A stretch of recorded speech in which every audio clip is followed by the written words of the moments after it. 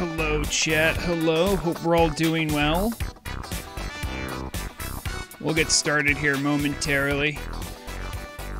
I played the upbeat music because I feel like a lot of people, especially on Northernor, are feeling that way ever since our newly made way to get herbs. Herb prices have been out of whack for a while, and as you can see from the charts that are auto-playing, I mean, looks like they're going in a direction that'll help people.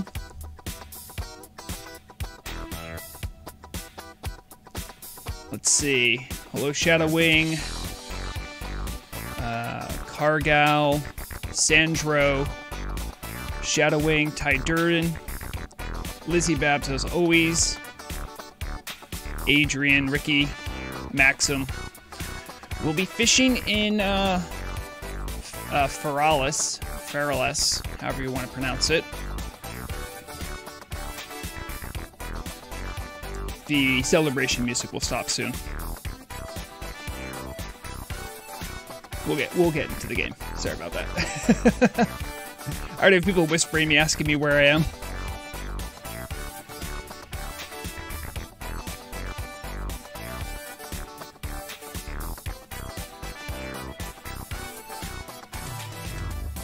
I can type in chat. Hello. I was pretty sure the mic was live too, though. Oh. For everyone's reference.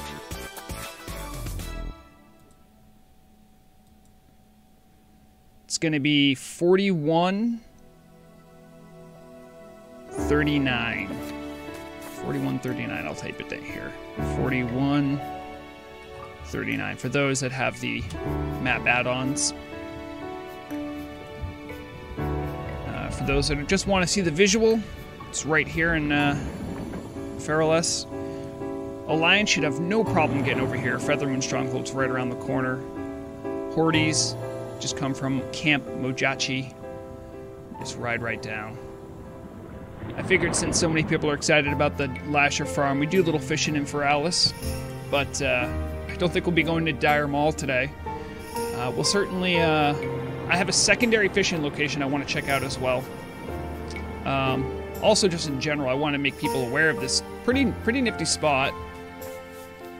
This guy, ZZIX, I don't know if he's a fishing bot, but he's been here for more than an hour fishing in the exact same spot, so...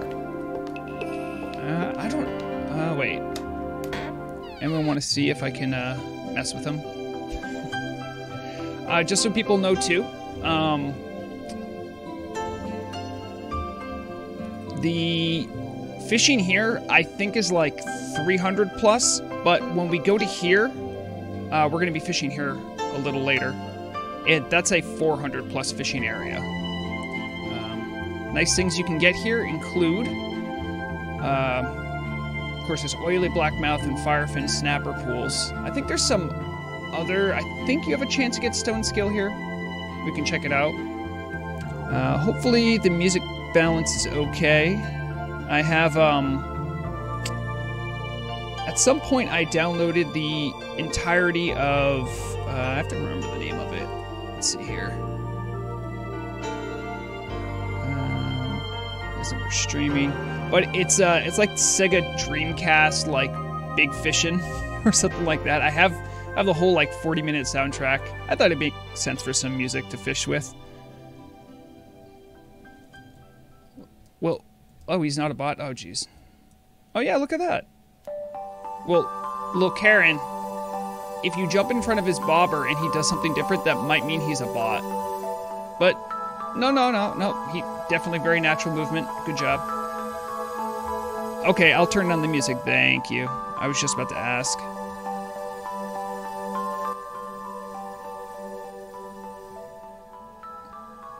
Hopefully you could still hear music and you could still hear my voice well. Thank you, Thalaria. But yeah, this is nice. You can fish. There's floating wreckage spots. There's also sea elementals and sea sprays that spawn. They have a chance of dropping stuff. that you might want, including elemental water. And I'll also I'd like to, let's see, where is it? I think it's right here, right. So I'll do a quick market presentation, some slides I have that I prepared. We can see here Black Lotus did go down quite a bit since the 19th. So the 19th, right, that's our important spot. That's, sorry, right here. This is where the changes were announced, and then here's where they started getting applied. Now, Black Lotus isn't something you're going to get off of Lashers, but with more people doing Lashers, there's more chances for them to get a lucky proc if they're Herbalist on the Dreamfoil. And also, I think by and large, it's also encouraged more people to just go herbing or other things out in the world. I haven't heard any confirmation if the dynamic herb spawns are working yet. Definitely let me know, but that looks promising, at least for Black Lotus.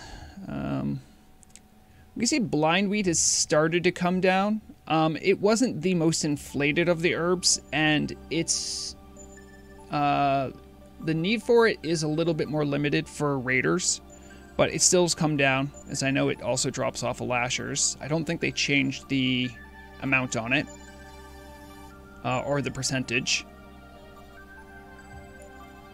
Dreamfoil was already low and actually got even lower, because before people were still doing Lasher farms and now they're doing them more. So, I guess that's encouraging.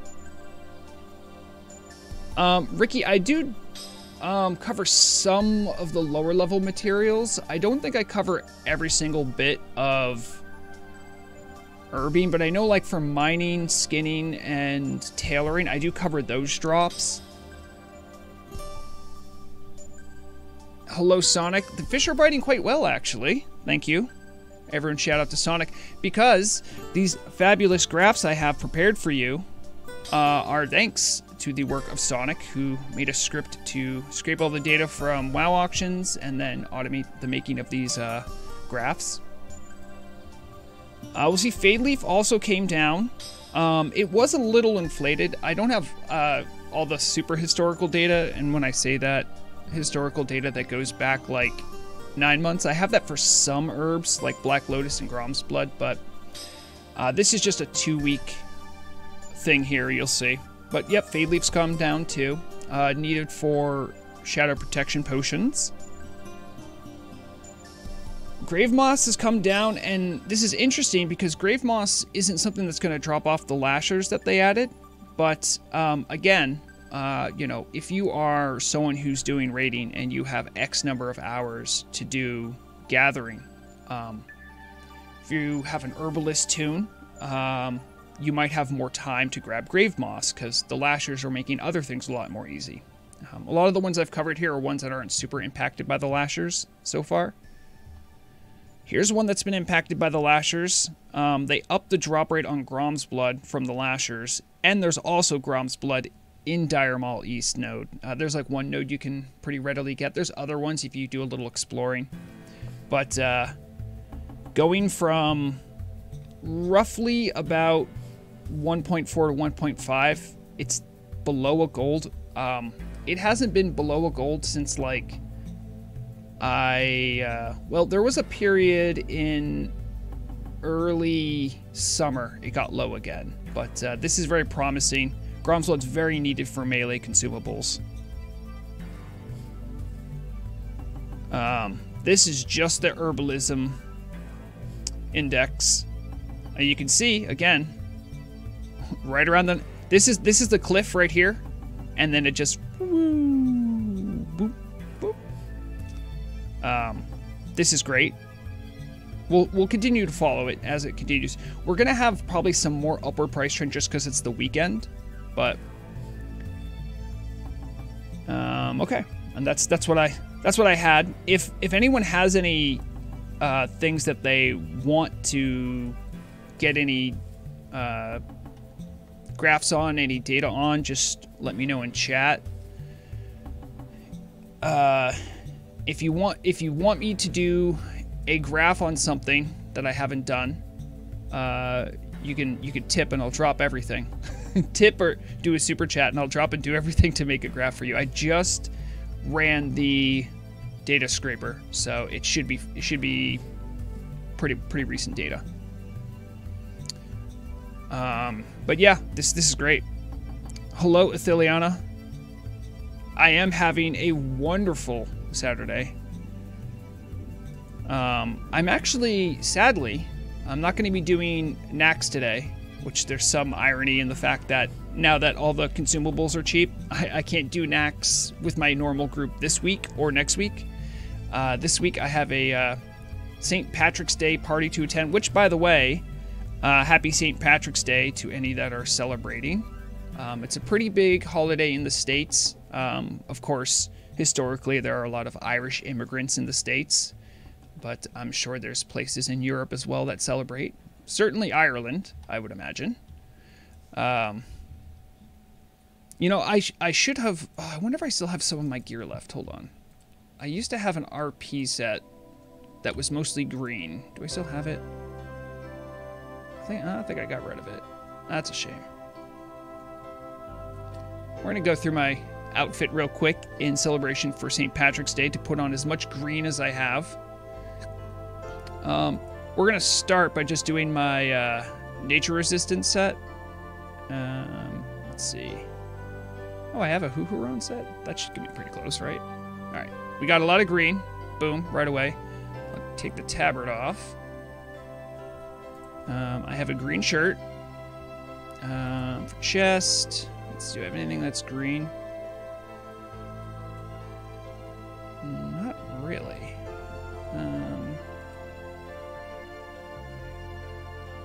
I know I have a ton of gear. This is what it looks like if you've been on the server. Sylvan vest? Oh, that'll work.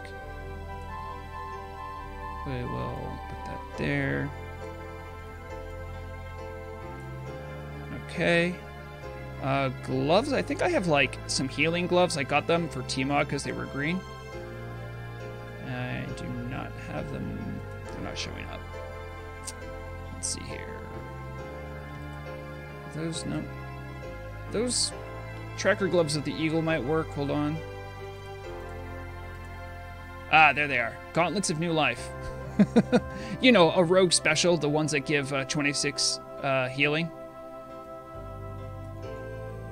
I don't even know if would I even have a green belt? Oh, there's a green belt. Bramblewood. It's mostly my nature resist set. Of course, shoulders, we got to get that too. Ooh, the phyto skin, they're good for NR, but they're not really green, are they? No, not those. We might just go no shoulders here. Yeah, I think that's going to be the move, no shoulders. I don't have anything that's remotely green. Take that bad boy off. Okay, I hope I am appropriately green. Oh, I actually have my Thunder Fury out. That's embarrassing. that's so it's like I'm trying to show off. I'm not. I do not think I have any green weapons. Why would I? Is anything gonna be green here? Bashgooder's not green. Well, I have a fishing rod, right? That's brownish. Bark skin. There it is. Nope, not that. No. Ugh. All right. Okay. We're in the spirit of the season. Very green today. So if you have some green gear and you're celebrating St. Patrick's Day, that's how pretty much most people in the States celebrate it at a base level. Like kids that go to school wear green, and that's it. Adults often have parties with drinking, but most parties have drinking.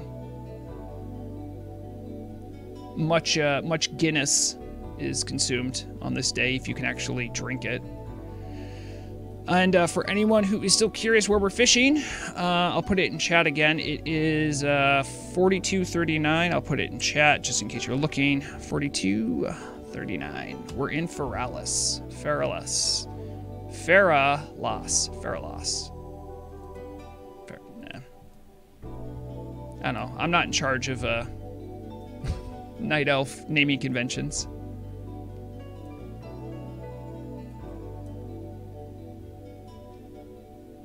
Oh, thank you. Frisch says there's green shoulders. There's twink ones from Wailing Caverns. You know, I can just show you guys if you are at all obsessive about looking a certain way or getting like the right T-Mog, not that I want to walk everyone through this, but really easy thing. Now I have Ox, which a lot of players have, especially if you do a lot of buying and selling stuff. But I prefer doing this from the this is what's called like the vanilla UI for Ox. So if you have Ox, you just hit Blizzard UI, and then you go to armor, you pick the type you want. So I'm gonna look for leather ones, leather shoulders, and I just search, and then I will shift click, and then I'll look. Hey, is there anything green? I probably won't find anything, but. Now those are kind of green. Ooh, Wrangler's Mantle of the Whale. Dark Lock, thank you. I'm gonna buy these.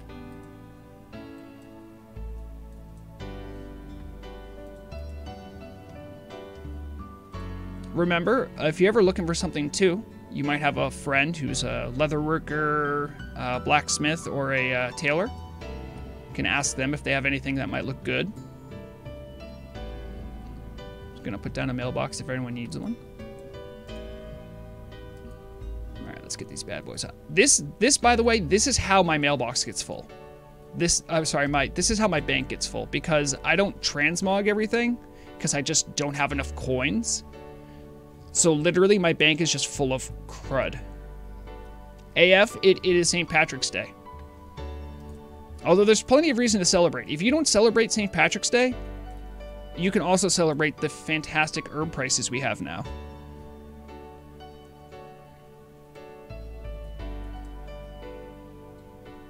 And I suppose to a certain level, orcs are always green. I could have just run around naked as an orc.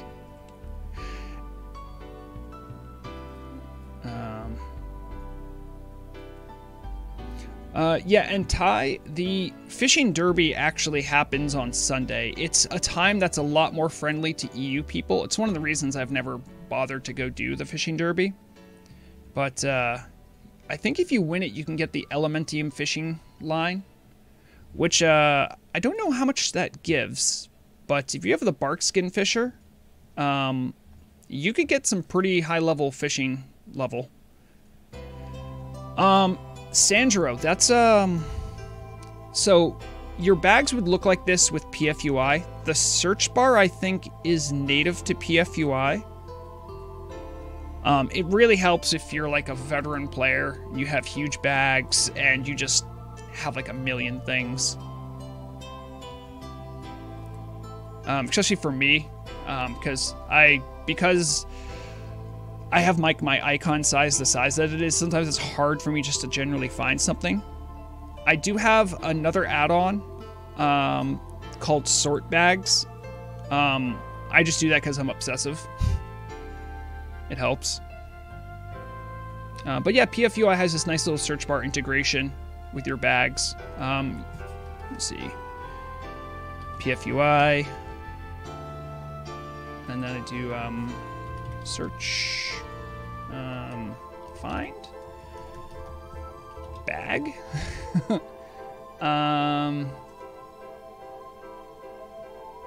See, this is the third-party integration I have. This is Sort Bags.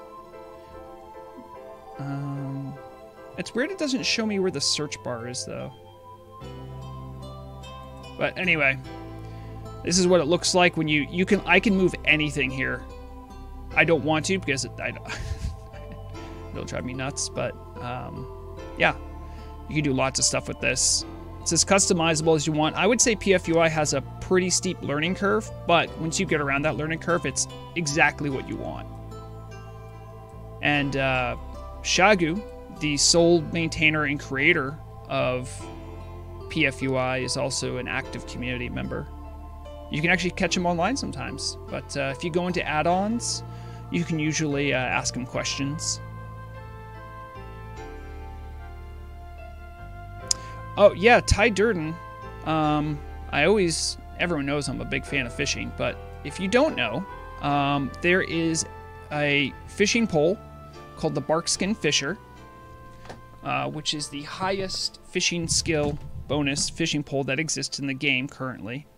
You wouldn't believe this, but you get it from a Barkskin Furbolg in Hyjal. It's a rare spawn. Look at Hyjal. See Barkskin Village? There's a cave right here. If you go in that cave and go all the way to the very end of it, there you have a chance of finding a rare spawn. I think he might also be called the Barkskin Fisher. But you'll notice him. He's at the end of the cave where there's water. And he has a 100% chance, I believe, to drop the Barkskin Fisher.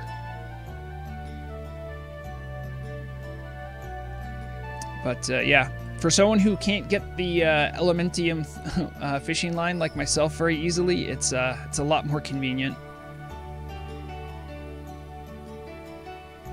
Yes, but I would suggest, you know, there's like two directions you can go with your UI if you like customizing it. There's PFUI. I know there's another one that a lot of raiders also use. That's also more in line with like the vanilla look.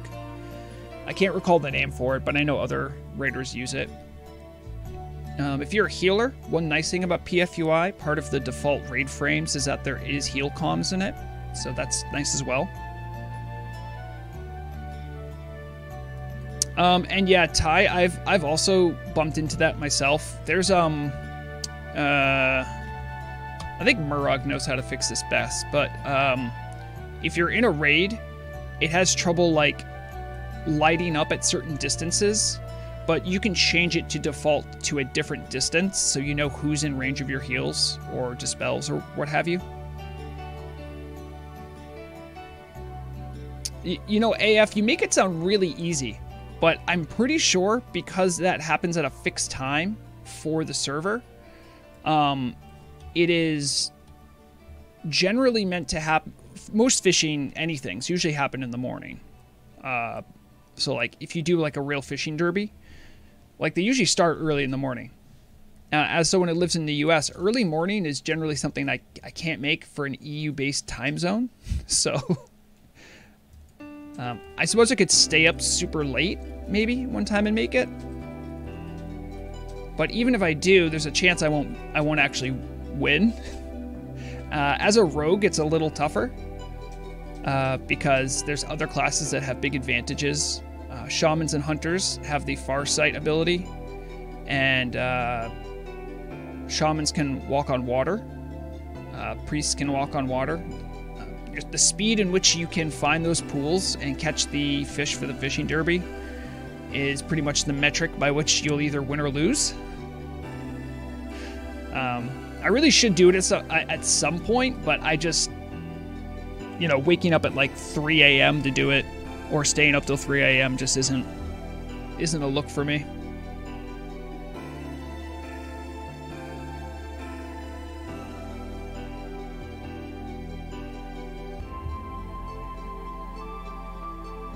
Yep, see, Alessandro knows.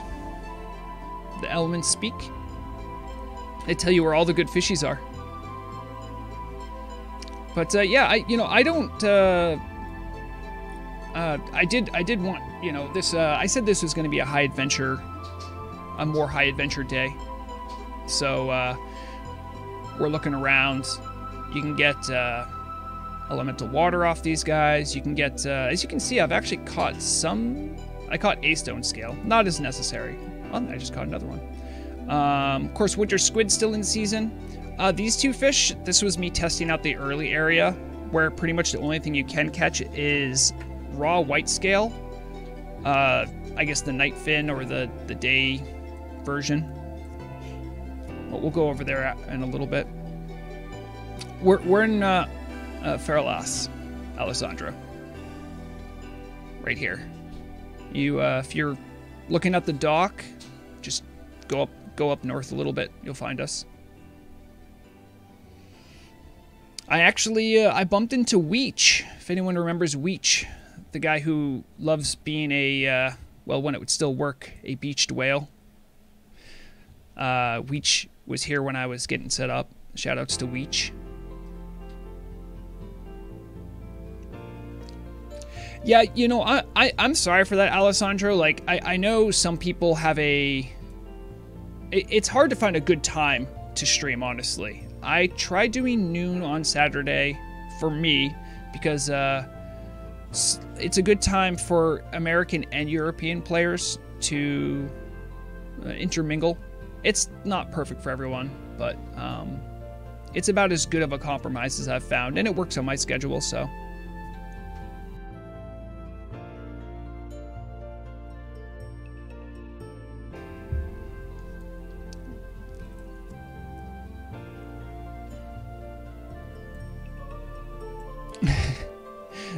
When you get Might of Menethil, you'll join me. Well, that's great. Might of Menethil is a great weapon for players who like using two-handed maces, or players who don't and just want to do a bunch of damage.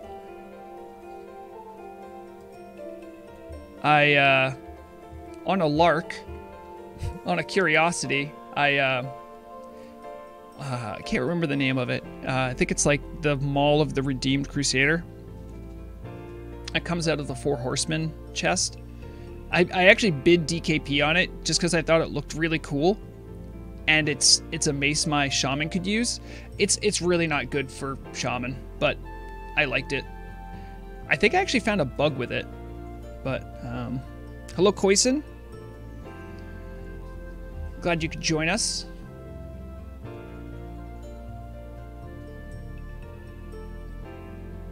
Oh, little Karen, did you scare away Zizix? I wanted him to fish with us. Now he's scared of us. Probably didn't help that you are a naked, really, really small gnome who started jumping around him. I hope you guys are enjoying the chill music of Sega Dreamcast's Big Mouth Fisher game. I was looking around for other like what is good fishing music, you know? And then it dawned on me, there's games about fishing, and maybe I should just look there. Oh, I don't have my you guys probably want to hear the casts and pulls.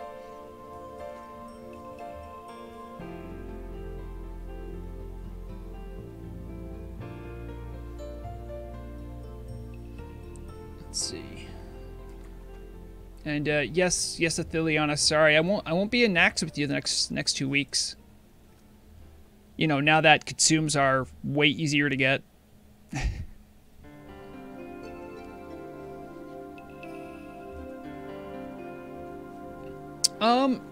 Yeah, Frisch is talking about having hopes that they buff everyone up with weapon skill instead of nerfing goblins.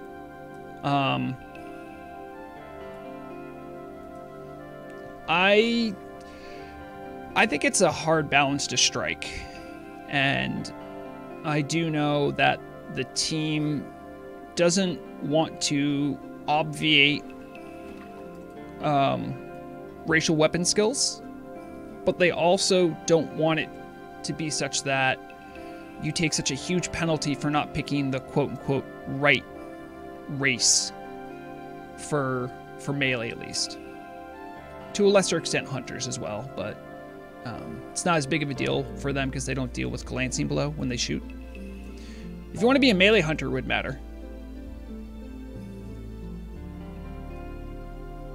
But I understand. I think they want to strike a balance so that there's a means to more easily make up the difference for what we would know as like suboptimal races. My guess, based on what I've heard and what I understand from what the team has said they want to do, I think it's going to be a situation where races that have the weapon bonuses will just have an easier time getting to that, you know, that special 308 or what is equivalent to 308 if they do actually change the math. And the races that would have a very big difficulty getting to that 308, maybe making it a little easier for them, or having a way for them to do it without like, well, I guess I need Edgemaster's handguards, and forever that slot on my warrior or what have you is always going to be that because it just has to be that way. So I understand that difficulty, especially on a server that's generally more relaxed like Turtle WoW and more casual. It feels bad that like, hey, you know, I want to do content, you know, I'm a warrior, I'm a rogue, and then, you know, when you're not a meta race, like having to feel bad because, you know, like, oh, I wanted to make a night elf rogue. It's like, well, your damage is just always going to be under. I have both jokingly and seriously made cases to the team, both in private and in public, about rogues having axes. There are actual issues with it. I mean, there's game balance issues. And I think the team wants to avoid a lot of those. The ones I'm talking about specifically, things like there are axes. There's a couple axes in the game that have one-handed axes that have very good on-use effects. One thing rogues always have going for them is that they have the quickest weapon speed because they always have access to mouse over here. Slice and Dice increases melee attack speed by 30%. Now, if you have an item that can proc on, like, there's a chance of it on hit, rogues will be a contender for the most likely to proc that effect because they hit so often. If you don't believe me, if you've ever been to AQ20 or AQ40 and you're aware of those mobs that have the Thorns effect, I would invite you to watch what happens when there's a Thorns effect on a raid mob and watch what happens to the rogues. They almost always die or die first if they are not paying attention because they just hit more often.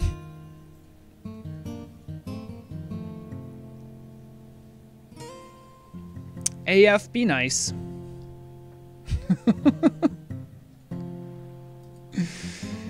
Koisi, you don't have to go anywhere. I think AF's just messing with you.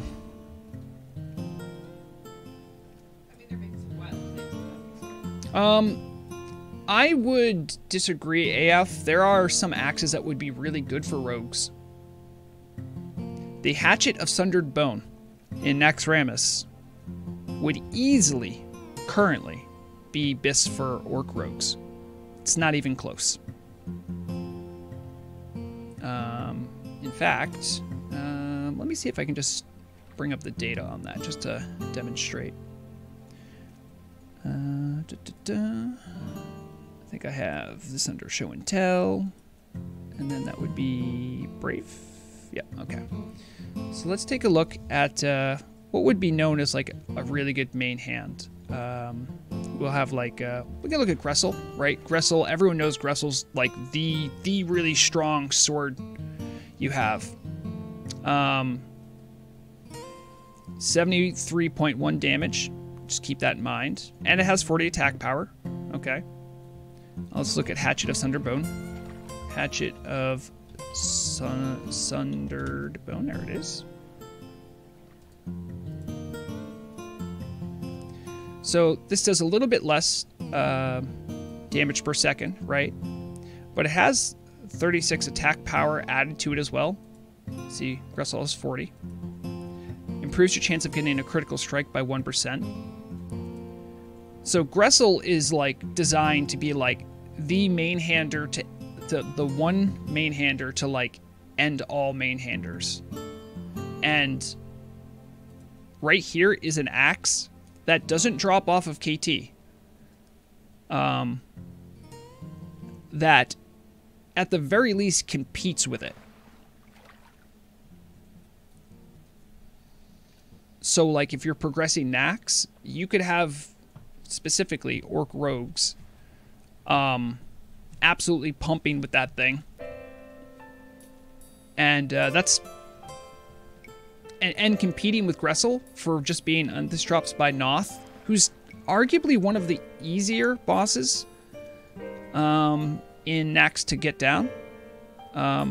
So like... That's like... an extreme example, right? But we can look at Annihilator.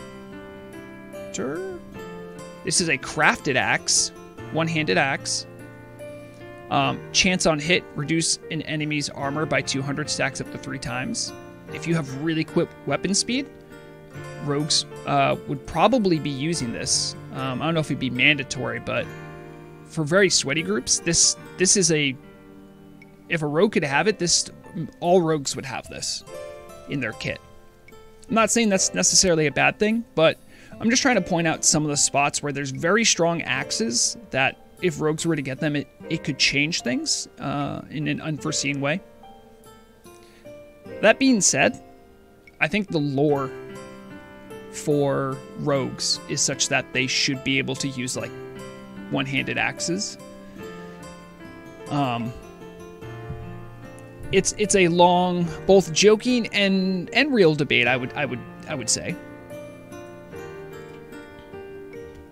I have long wanted them. I mean, obviously I'm an orc, so for anyone who doesn't know, where is it? No, not that one. Oh, this one. Orcs get... It's never mattered for me, so I've never looked for it. See, we have 5 weapon skill, axes and 2-handed axes. As a rogue, another thing that would be a potential issue is that rogues specifically get weapon skill in their talent tree. I'm not sure where you put axes as well, because this is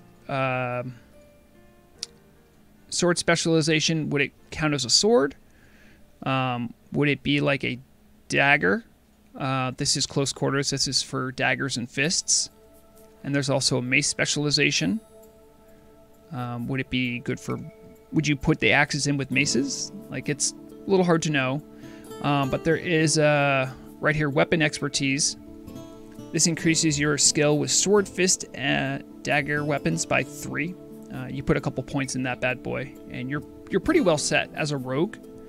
But you would probably need this for axes as well, which makes this even more mandatory. I'm not running it because right now I'm running my derpy solo tank build, but... And IEA is great if a rogue's willing to do it. Improved exposed armor.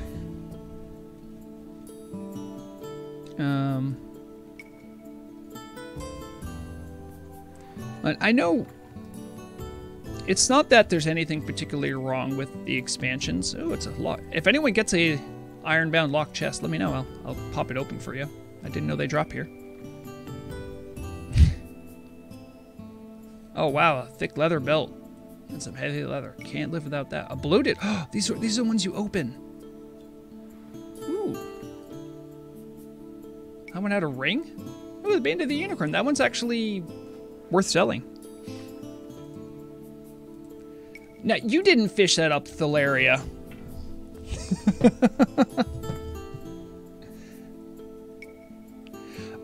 Yeah, Frisch, I would actually agree with that. Polearms and axes have a similar vibe to them. But then would... Should rogues get to use polearms too? Hello. Wait, Volca, you're not... Are you the Volca? Like the music composer Volca?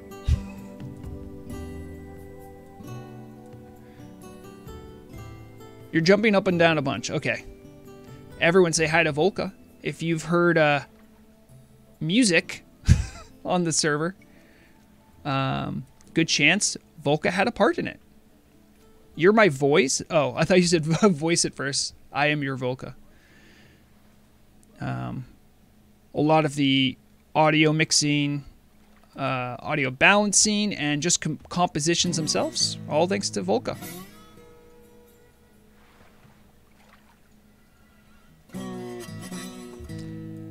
Believe it or not, a lot of the Turtle team also plays on the server. And they at least have the grace not to be like mega super bissed out.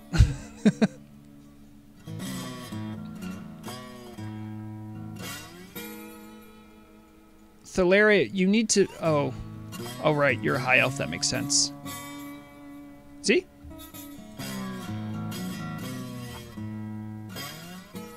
And yeah, Volca does a lot of work for the radio team as well. For anyone just tuning in, happy St. Patrick's Day. If you're celebrating, you want to, just put on some green gear. I thought it was this week. Oh, the party's this week. It's the 17th. It was last week. I had a contractor tell me, happy St. Patrick's Day. So me and this contractor at work both are under the auspices that St. Patrick's Day is this weekend. Yeah, it was Sunday last week. I apologize. Listen, St. Patrick's Day is out of game. Same party. I hope not. That contractor's a little rough around the edges.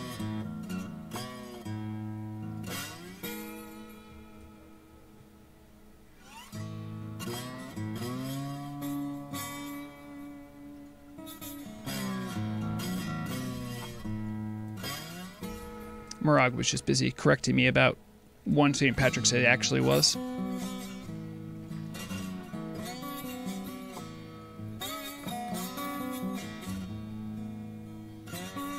I do have an ugly hat, but it's green.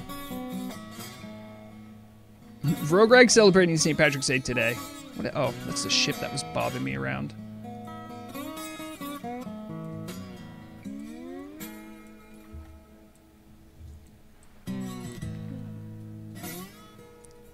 You came for the fame? Nice. Oh yeah, if you want to thank Volca in game, he's here. The composer. Yeah, well, you know, the reason I have the Bramblewood headpiece is because it has 30 nature resist. If you need that for some AQ fights. But yeah, that's probably a little less. I mean, it is green, right? I mean, it is green. It's just like a mint green.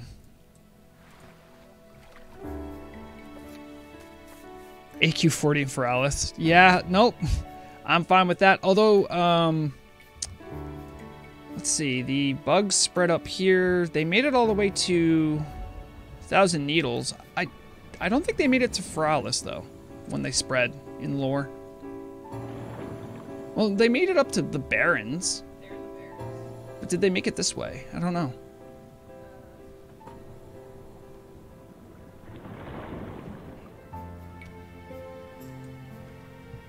Oh, I have something cute to show you guys. The cat cam, I can activate it, but it doesn't have the cat in it. It's got Bulbasaur. Bulbasaur is in Mandalore's bed right now.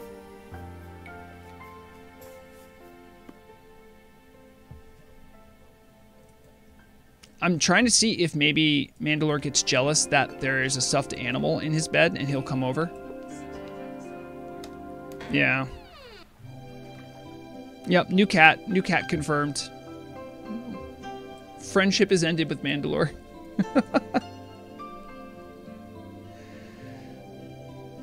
So, from the raiders here in chat, I think I'll put up a poll. I'd be curious to know what you guys feel. Let me do a poll here.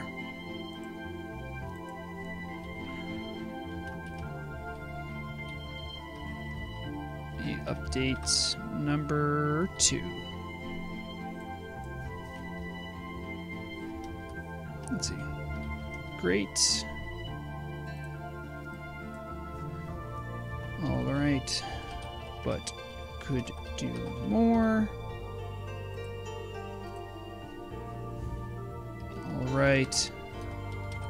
But went too far. And yuck. All right. I'd like to know what you guys think about the economy update that was done this week. The lashers dropping hard to find herbs, the dynamic spawning of herbs, the proposed fishing dynamic pool update. Those things, I'm not sure if the dynamic herb and fishing pools has actually happened yet, but it's still in the works. I'd like to know what you guys think, though. See you, Volka. And hello, Flamian.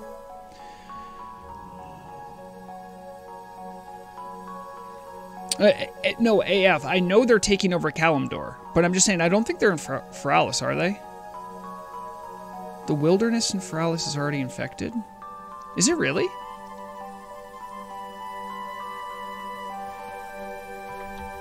The wilderness. Is that the high wilderness? So it would be over here, you think?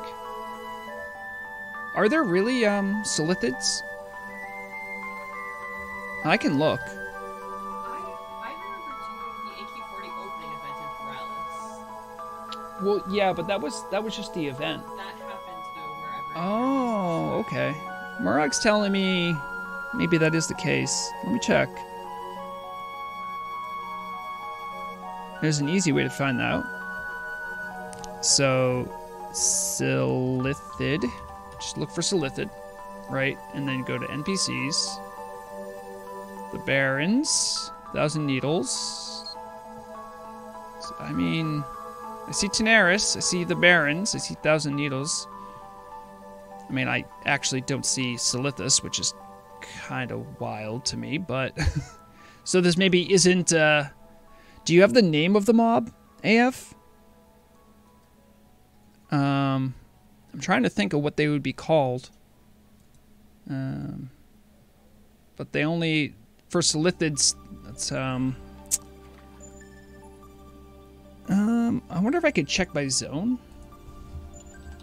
Feralis? No, that's not going to help. Fishing. So Frisch says fishing pools feel very timed. There's still one spot I go to check in Tel Abyb with 6 or 8 stone scale pools lined up. Yeah, that was my experience. I actually did check out the fishing pools. I think they're still like on a pretty long timer. And if anyone was awake, I know a lot of the US people were around when the changes were announced. And I think initially the gray drop nerf was in for the lashers, but the herbs weren't added. So pretty much had to wait a full day before the devs could put that in. So I don't know if the dynamic stuff's up. But let's take a look at the poll. I'll take a look at that riddle in a second. So 44% say it's great. 44% alright, but could do more. A little over 10% said alright, but went too far. And no one said yuck. Which is pretty much what I've been getting from when I've been talking to people asking about it. I think overall most of the response to it has been positive. I definitely think there's been those who have been urging some caution with it. It's certainly, again, another hard balance to strike. Herbs are so valuable for raiders in endgame because of the consumables that for many, it's necessary to either buy herbs and have stuff made or just buy consumables. So that also means you need to have an herbalist. So I think one of the reasons they added these drops to the lashers is so that people that aren't herbalists have a way to gather these materials that they need a lot of. But on the other side of that, there's people saying, like, well, now you just obviated all of herbalism. Like, why even be an herbalist? Of course, there's still reasons for that. There's still herbs you can't get unless you're an herbalist, like black lotus and grave moss. But I feel like that's a fair thing to say.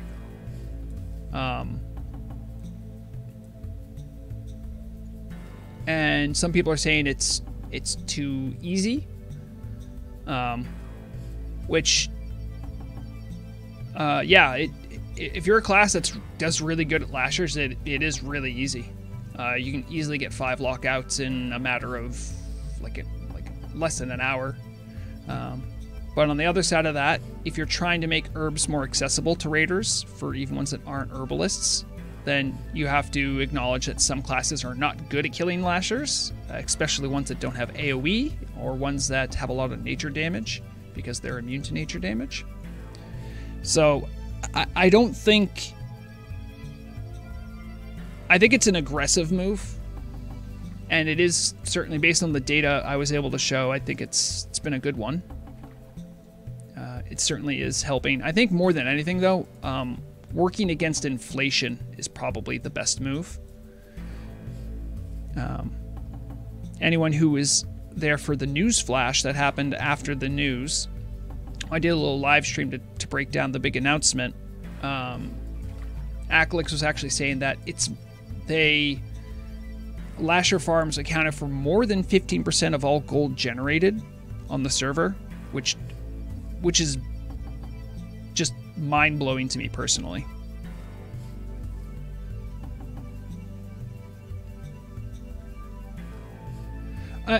Exactly. So like Brax, I would say that if they can get this dynamic herb thing to actually work, I think that would quiet that kind of criticism. Because if herbs were like remotely available, or more available to players outside, I think that would be good. Because most herbalists, and myself included, kind of enjoy walking around and grabbing herbs. It's kind of fun. The lashers become very repetitive, very rote, you know. It doesn't feel like you're an herbalist if you're a lasher farmer. So I think that's fair. So the dynamic respawning of herb nodes is working, or is like maybe not aggressive and needs to be tuned up more, I think that would be better.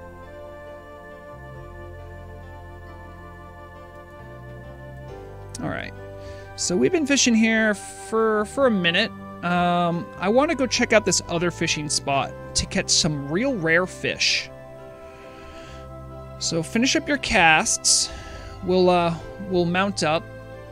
I'll get on non-green gear because it's not really St. Patrick's Day.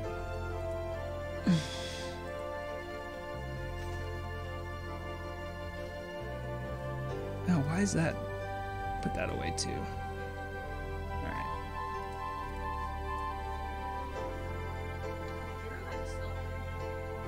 Thank you. Murag said I'm allowed to celebrate whenever I want.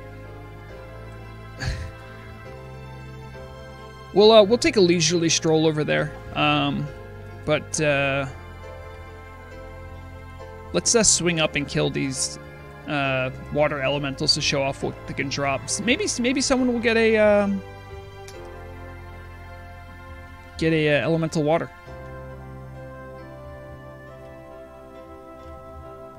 Oh, Alessandro was talking about doing 4 horsemen, where you burn one of the 4 horsemen to make it easier.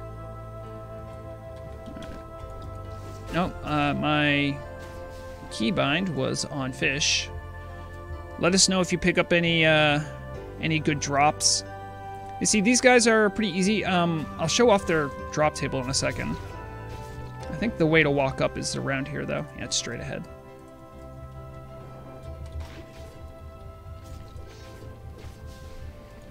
But yes, that... Oh, geez. Okay. My camera good? All right. Oh, yeah. I'm definitely going to touch on that. All right. We'll mount up and go at normal speed here. Let me see.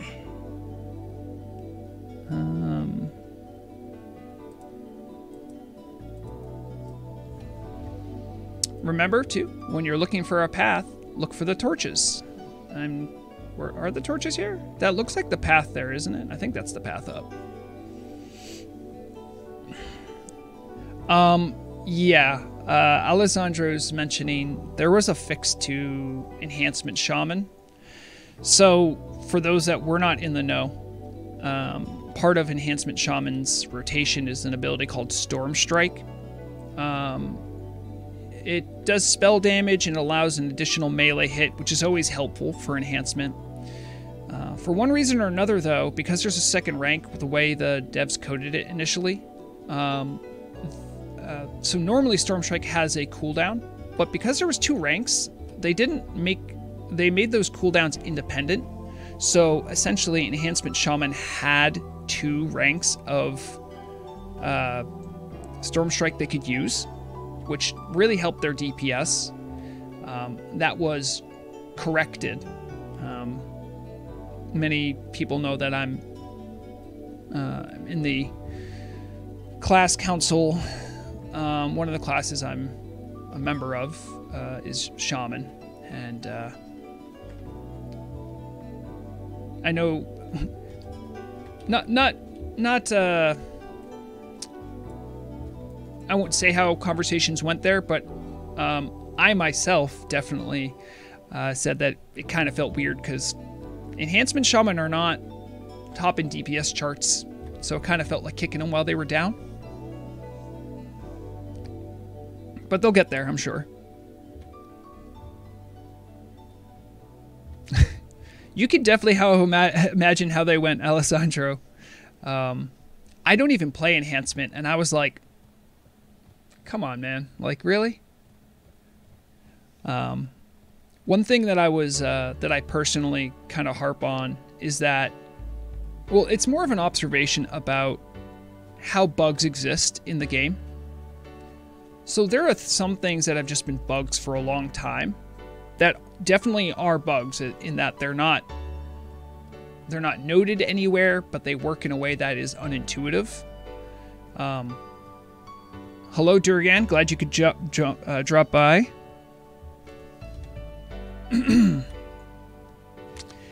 Yeah, well,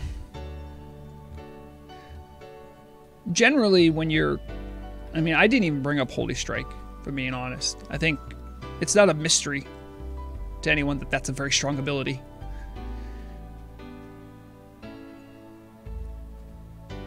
Yeah, I that was my opinion as well, is that, yeah, okay, it's a bug, but if you're gonna fix it, wait for class changes 2 to come out. Just fixing it now kind of felt a little... it's not mean-spirited, but it's just like, out of all the things you can fix, like, that sort of made it to the top. Okay. I would love if rogues could dodge Holy Strike. I used to duel one of our guild's Ret Paladins, and I tell you, Holy Strike was always the thing that just couldn't do anything about. If I was better at PvP, I probably could have won, but I'm not that good at PvP, so. But it attacks on, what's that? It attacks on a spell hit table, so. There are greater holy resistance potions, though. Now let me, we're going to be heading up to right around here, 48.5. That's sort of our... We don't want to... So if you look at this map, we don't want to jump into the water here anywhere south of that, because there are very strong green dragon wormkin there that will kill us. Even if we're all grouped up, we'll still have trouble. What is the... Let me see if I can find it. Actually, you know, what am I talking about? I think Vrograk actually has the recipe. Yep, here it is. Greater Holy Protection Potions need Golden Sand Sam, so that's cheap, but Elemental Air has actually always had an elevated price. And that has to do with a repeatable turn-in for the Centaurs just north of here in Desolus. So... No, Thalaria, we're not doing the Nightmare Dragon. If it spawned there, we can go watch some, like, World Boss Coalition or some other group try to kill it. But, the World Boss Dragons that spawn in this area, I think that one specifically has, like, a really nasty ability. Like, spawns mushrooms, I think. And, just kills everyone or puts them to sleep. It's really not a fun fight. I've done it before.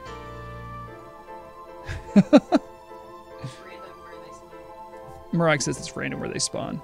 So we're going to go north of the Twin Colossals before we turn east.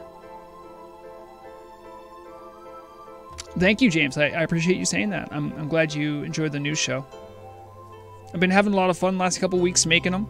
I'm really looking forward to this next week because... yeah, I was done production for this last news episode on, like, Monday. It was already, like, scheduled to release.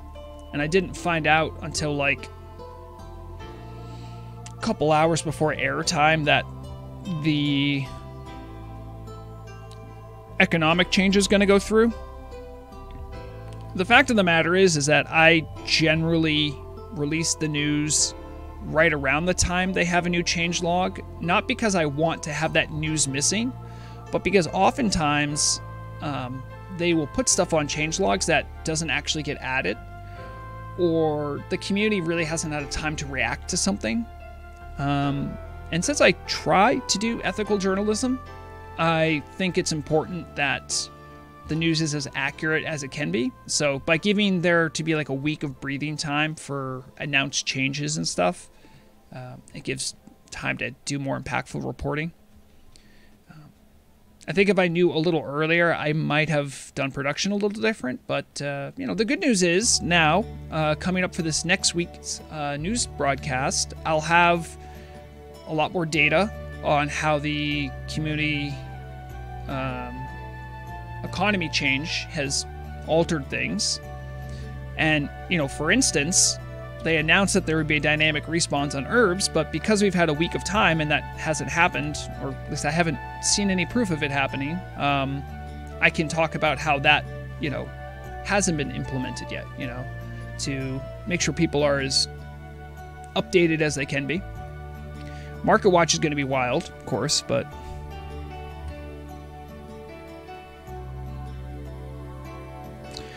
yeah, James, you know, part of Fish and Chat is that it's kind of an open forum. If you have questions you want to ask, you can ask them. I mean, just want to remind you, I can't actually talk about deliberations in class council. I can give you my opinion, and I can tell you that I am a member of class council, and I do work on the shaman stuff. But I can give you my opinion, but I can't tell you how the council will react or anything like that, or what they already have in store.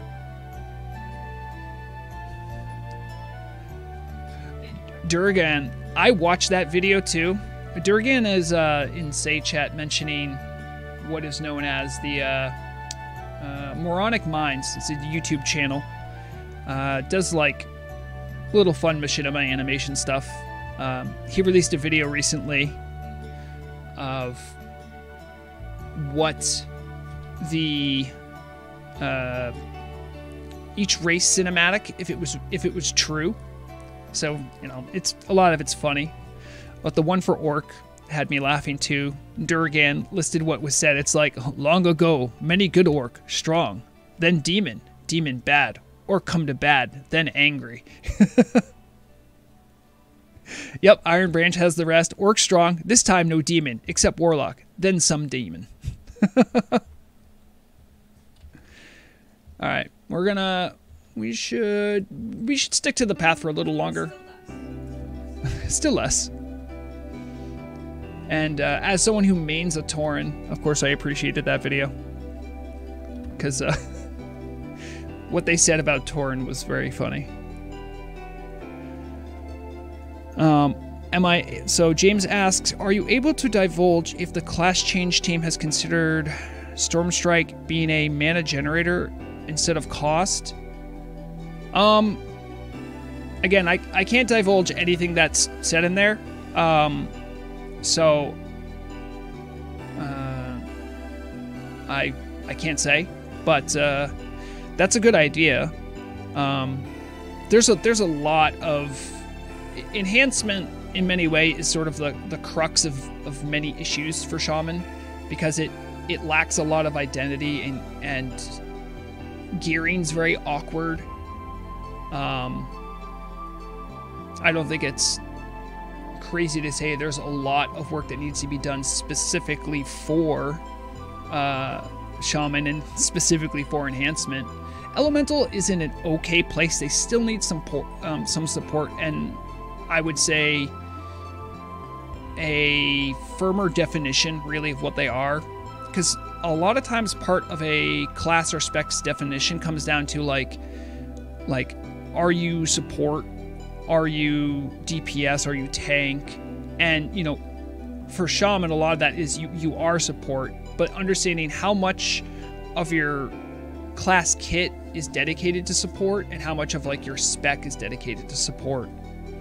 A lot of that needs definition, and it's difficult to weigh that all out. Of course, enhancement, just like Elemental, has mana issues.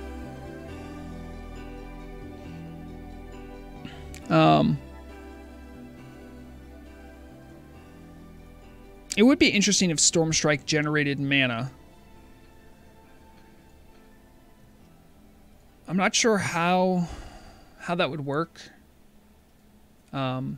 The debuff it applies actually is very impactful for Elemental Shaman, because we do all nature damage, and if we can hit that debuff, we get extra damage. But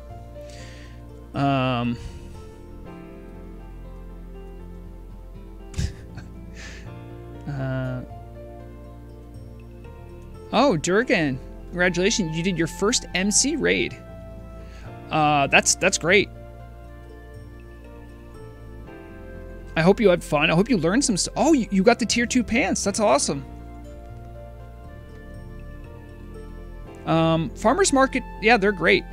Way back, Blackwing Guard and Farmer's Market were, I think it was like around the holidays or something.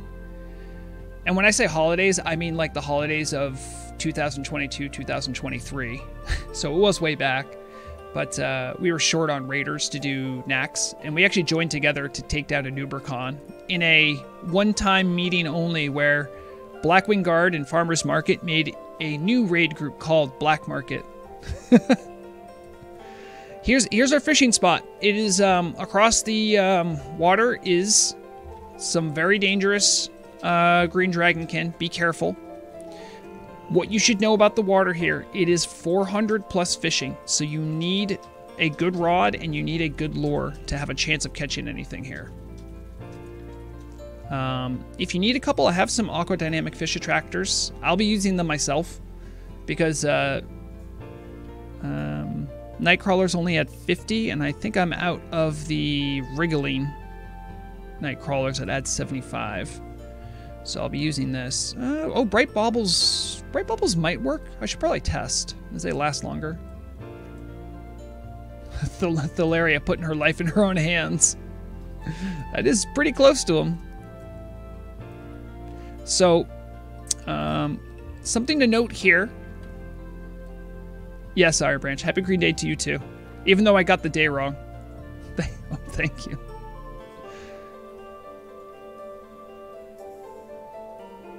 Well, thank you. Hold on. I think I have something green for you. Hold on. Let me find something green I have.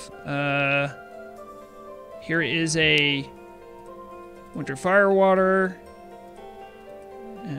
Agility Potion, a Moss Agate, and I can't give you Juju Power.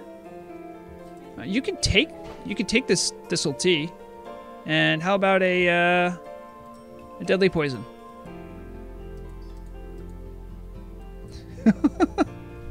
You can't use half of those.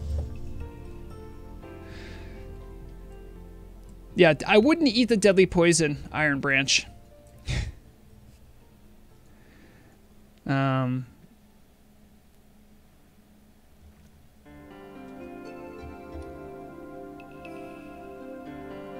yeah, what is James, what is the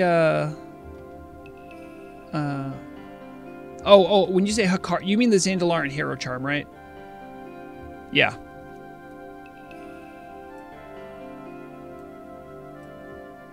Yeah, Durgan, if you want me to open that, I can. Oh, that wasn't me.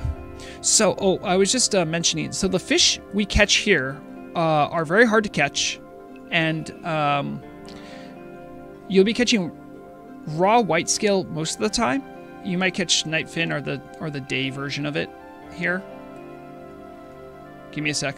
Let me finish this cast, Durgan. Oh, I missed it. Cool. All right, here you go.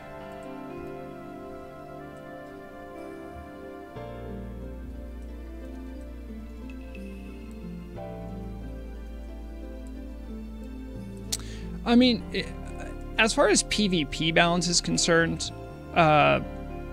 Shaman's in an okay spot, and a lot of the things that we want added to it are things are like we have to be careful because you don't want to have it have too much of a PvP consequence.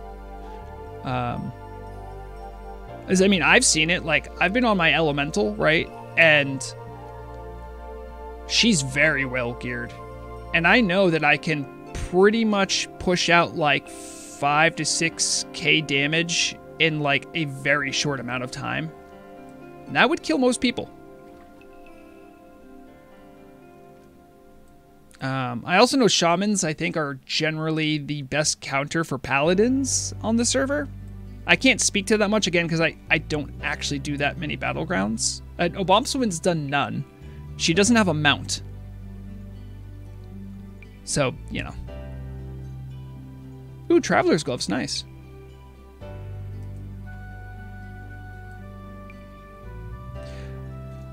Yeah, Elemental is meant to be bursty. Absolutely. Oh, what did I just catch? That wasn't a, Okay, yeah, raw white scale salmon. I wanted to show this off. Let me finish this cast. I'll show you why. No, knife and snapper. So, we'll take a look here.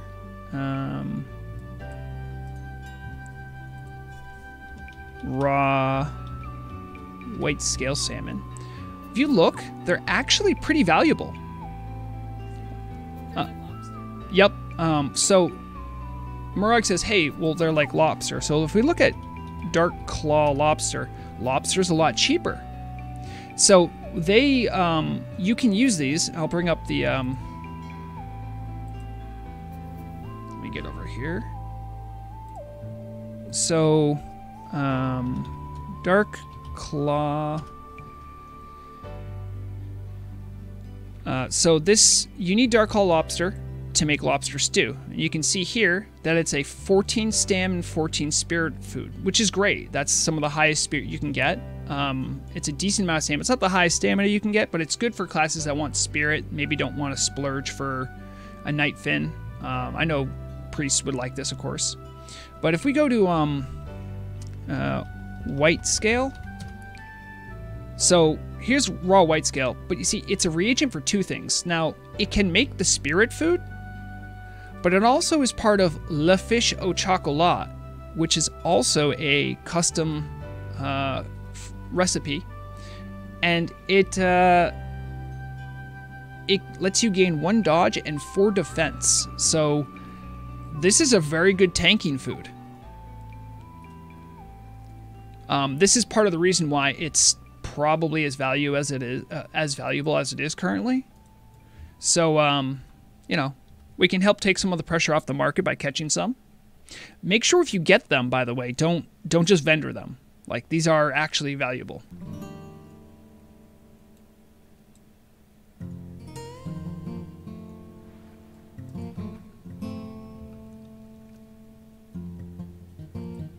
Iron Branch says, we were using Dark Claw Phase 1 on Telebim on progression because it was easy to farm. Yeah, exactly. If you go out to Ashara, that's a majority of what you'll catch in the deep waters. But what was fun for me was I didn't realize that this water here in Feralis is actually 400 plus water and has like valuable fish. So I thought it'd be fun to show it off. Thalaria is asking where you get the cooking recipe for fish au chocolat. You get the fishing recipe from a quest chain that starts in Lower Karazhan. Let me bring up the... thank you. It is a drop, but the drop involves a quest that takes... Drop starts the quest. Yeah. So here's the drop. It doesn't say where... this drops out of... somewhere in Lower Karazhan. But, yeah, it... As you can see here, it's, doesn't it start a quest? Oh, wait, no, this is the actual... Oh, see, here's the quest, right. Scribbled cooking notes, lost and found, Rothlin family brooch, the secret recipe, the doorman of Karazhan, charge of Karazhan, and then, boom, you get the recipe. It also requires chocolate, which is actually... Did I not spell that right? Chalk. Premium chocolate. You get it from the chocolate vendor, who's just in Tanaris. So if you're wondering where chocolate is, there's just a guy in Tanaris who sells it. But yeah, it's an important food, part of the ecosystem.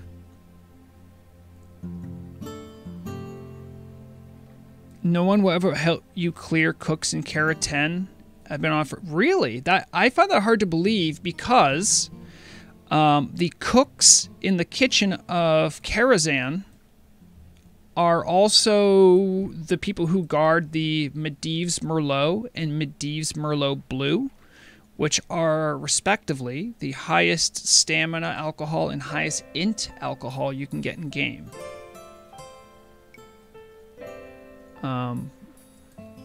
Oh, congratulations to Durgan. I know getting the new Portal books has been difficult up until recently. Yep, you linked the Merlot Blue.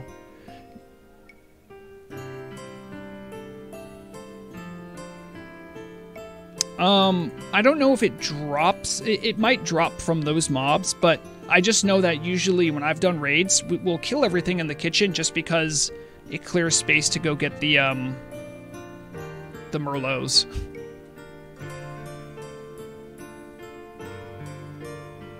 Brewing secondary proficiency went... yeah, I mean, that would be nice. You know, I won't lie, like that... I would argue that that should be a profession of some kind. I don't know if it should be a primary one, but it would make a fun secondary, certainly. I know the dwarves would love it. I know they already have designs of what they're going to do for the new profession. A lot of times really good ideas for secondary professions can just be kind of cached within survival. So maybe they'll like add a way to make like a brewing keg, sort of like how they have gardening. You just have to wait a while and put some materials in. You can get some kind of buff food or a drink, rather. All right, so Bright Baubles does work on my rod, which is nice.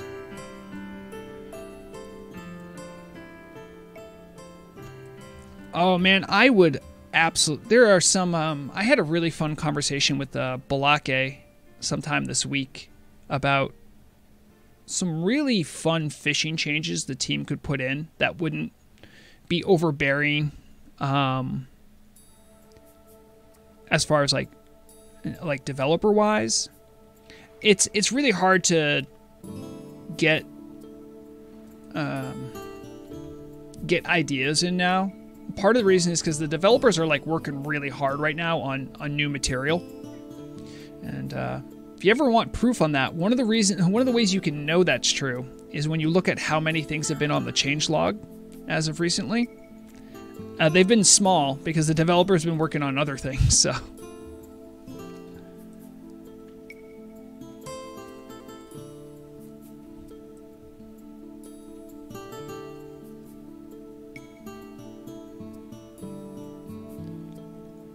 I don't know about a witch doctor profession, but I think it would be fun to make voodoo dolls and charms. And giving trolls a racial benefit, a boost to it. That would be fun. I'm generally in favor of fun ideas. Things that like don't have like massive game impacts, but are just, you know, just fun to do. Also, even though my fishing is at 405, I'm not actually getting 100% catches here. Interesting. Iron Branch, I love watching trees dance. Druids have so many good dances. It's unfair.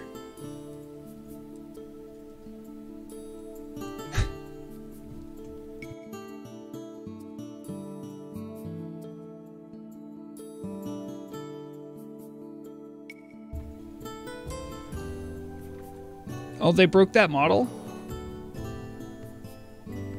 Yeah, I know the cats have a fun dance too.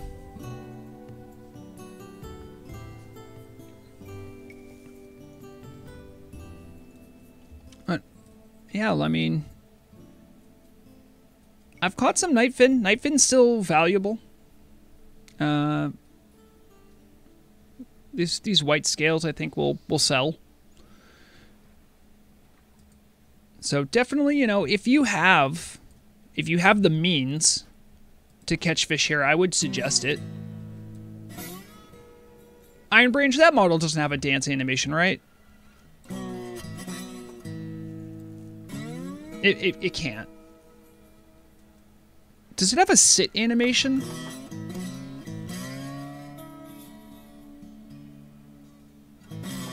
Or maybe a sleep? It's got to have one of those, right? Nothing?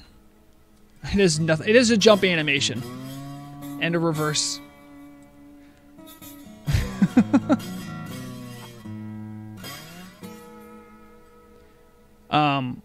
You know, one thing, talking about animations and visuals, one thing that I have also proposed and I'm in favor of, and I don't think this is controversial, but this is about shamans. I would love there to be, whether it's something you get like in-game from a quest, whether it's default, it would be fun if the 3 varieties of shamans had different aesthetics on their totems. I think the totems that exist currently match the vibe of Tauren well, but there already are models for troll totems in the game that I feel like trolls should have access to. I'm not sure what a totem should look like for an orc. I've seen a lot of different artistic renditions, but there's 3 classes that are, you know, quote unquote hybrid, right? And druids have tons of skins, glyphs, all sorts of things. I mean, look at that. Like, Iron Branch hasn't been the same thing for more than a minute here. Like, but I think it'd be cool if there was an aesthetic element added to shamans.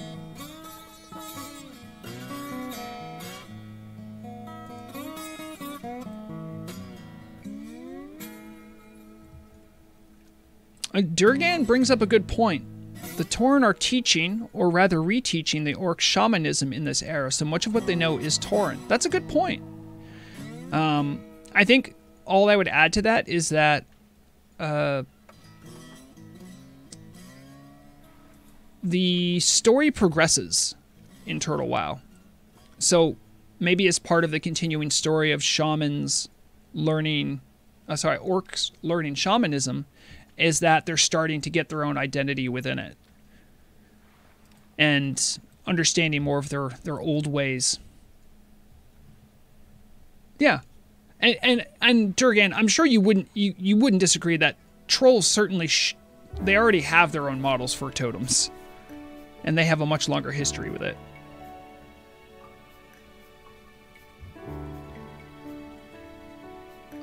So Thalaria asks, why are 40-pound grouper and plated armorfish white but they do nothing? Now the 40-pound grouper is an offhand. So is it not? Oh, it should be an offhand. Maybe bug tracker that. And plated armorfish I thought had a use. Let me double check here. It's worth taking a look at. Plated armor. So plated armorfish are part of the craftsman writ. This will give you a one of the 2 different Argent Dawn marks that you might need. But let's take a look at the other one, the 40-pound grouper. Oh, there it is, 40-pound. Okay, this is just where it's fished. It actually has no use. That is something that should be rectified. I would agree. If it can't be an offhand.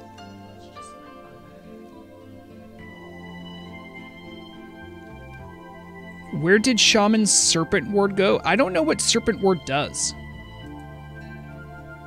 I don't think I've ever heard of it in Vanilla era. Is that something in expansion material where it exists?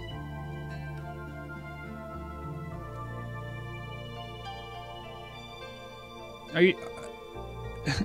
If you're talking about, they have a poison cleanse totem. That's kind of a way to ward serpents in that you don't let them poison you. Oh, okay. Oh, I see. So it's a Warcraft totem.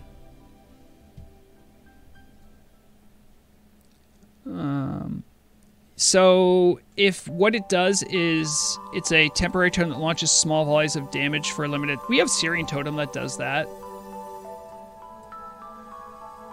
I think with the design of shamans, they wanted to give each of the elements sort of a thing that it did. And fire being one of the elements, its primary thing is damage. And earth and air already are doing a lot of heavy lifting for the rest of the shaman kit. So they probably just gave that kind of a concept over to fire. I think from like a, you know, you have to make concessions with game design versus lore. I think that's probably why they did that.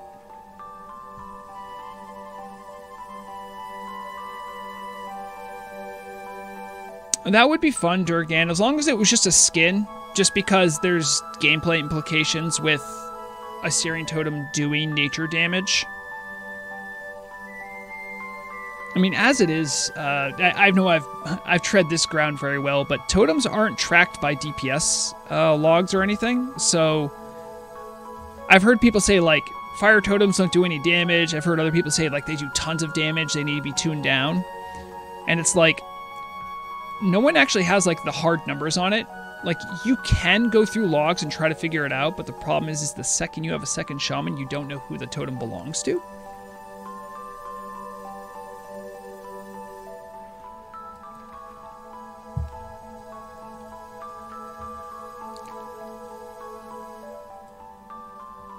Alessandro says, Poison Cleansing Totem is straight below Wind Fury Totem in terms of power. The amount of mana and global cooldowns it saves is amazing. What if I told you, Alessandro, that shamans don't really have to deal with global cooldown and totems anymore? So actually, all totems got stronger.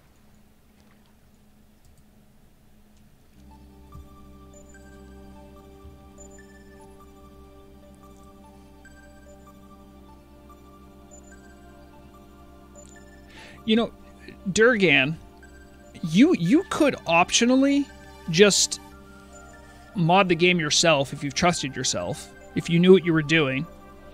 That the thing you're talking about, Durgan says he wishes that Blizzard could look like Reign of Fire. because he's a dwarf. And he's a Dark Iron dwarf. So yeah, like lore-wise, that would make way more sense. But if you knew how to mod the game, and like this level of modding would actually be pretty simple. You would just have to find in the game with like, you have to, you know, extract the game, find where the particle effects are for Blizzard, and then find where it is for Rain of Fire and just switch them. Or copy the Rain of Fire one over to Blizzard. And it would only appear like that for you. But if that is something you wanted, you could definitely do it yourself. I know, everyone would see the same lame ice spell.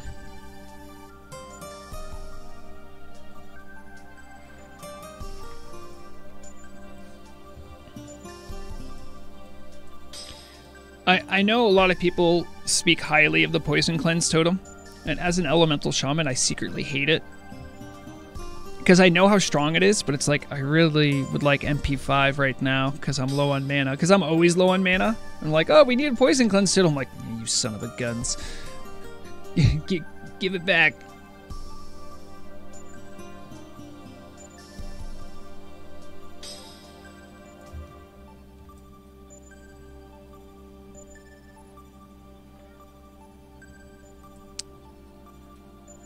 I didn't think about this till now, but I am concerned that my music might be double playing for you guys. You guys probably didn't even notice it, but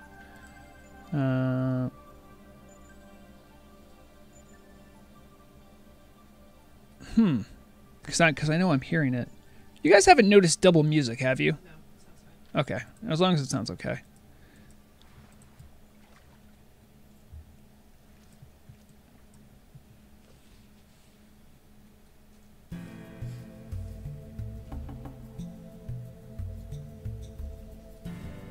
I gotta try to get the best value out of my, what are these called? Aquadynamic fish attractors as I can. Well, I mean, you're not wrong, Zulcy. I think most of the AoEs that are just channeled spells that you just stand there and cast, they're not the best. But that's because I think part of the game design is that you're not putting your caster in much risk to do them. Because you're just channeling it and leaving it there. The biggest cost is just mana, right? Same thing goes for Blizzard. But if you do something like Hellfire, like you're at risk, right? If you do an Arcane Explosion, you're at risk because you're in melee doing big threat. Even something like Flame Strike has a big mana cost, but the risk with it there is that because it's just one big burst of damage, if the mobs move, you might not hit all of them. It would be cool if there was something they could add to Rain of Fire, I think. Because I know like Blizzard has like that added slow effect you can give. I don't know what they would add to Rain of Fire, but it is kind of underwhelming.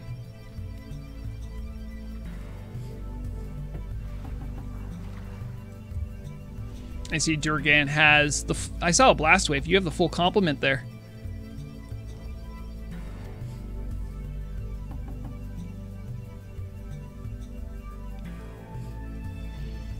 Burn it all. Jeez. So angry.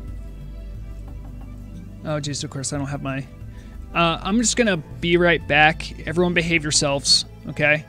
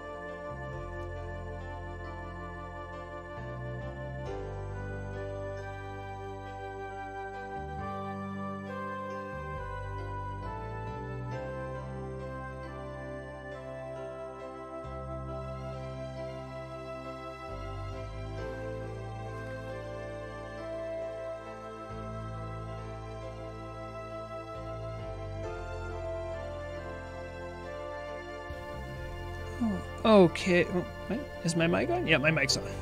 We back. We back. Yeah, Murag isn't joining us today in game. She is currently playing Space Haven. They came out with a bunch of updates.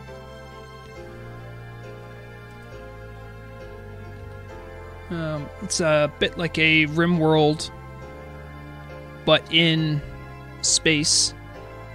It's a bit more complex than that, but that's a good place to jump off on when thinking about it. Yeah. Creators were RimWorld fans who wanted Yeah. to make a game for like what happened before RimWorld. Yeah, Murag saying it. The creators liked RimWorld, so they wanted to make something reminiscent.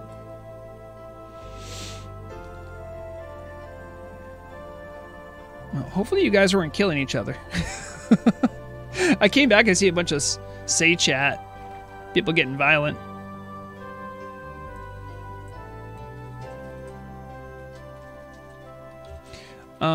I haven't, I'm gonna probably wait to hear after this weekend too. I know that the team said that they would fix the issues with the buffs falling off. I just saw a bunch of HOTS go on, made me think about it. Red-handed. So that might be nice, because I put it in the video. Poor Windress lost multiple flasks last weekend to the buff problem.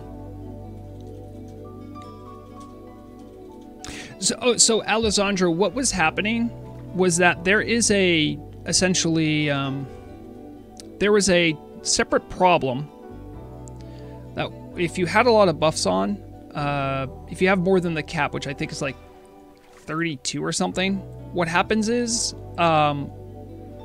before, the client would just make less consequential ones just go away.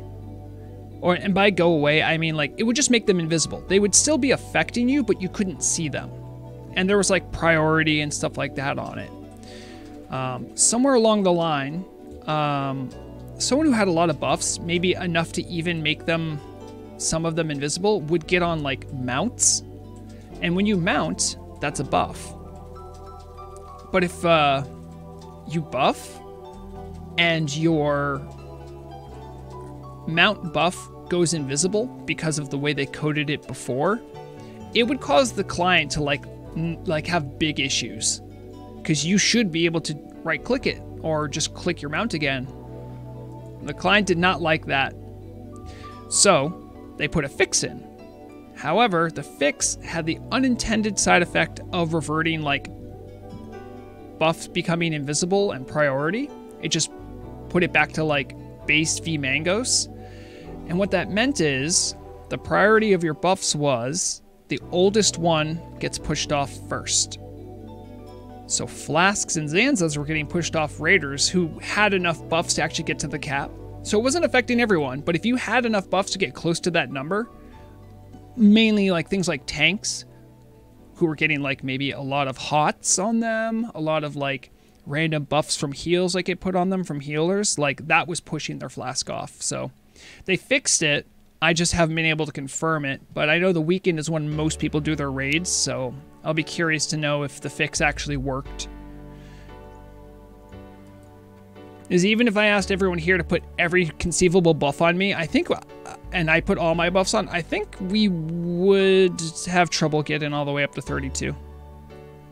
Dragonova, you didn't miss much. I was catching up the fine people here on the buff debacle from last week. We talked a little bit about how the market was doing. Everyone say hi to Dragonovi, the itemization team lead. Makers of... Hold on, let me see if I can find some stupid item. I don't have any to hand. But self-proclaimed rogue axe hater, I'll say. But Dragonovi, in your defense, I did show the people some of the issues with rogues having axes.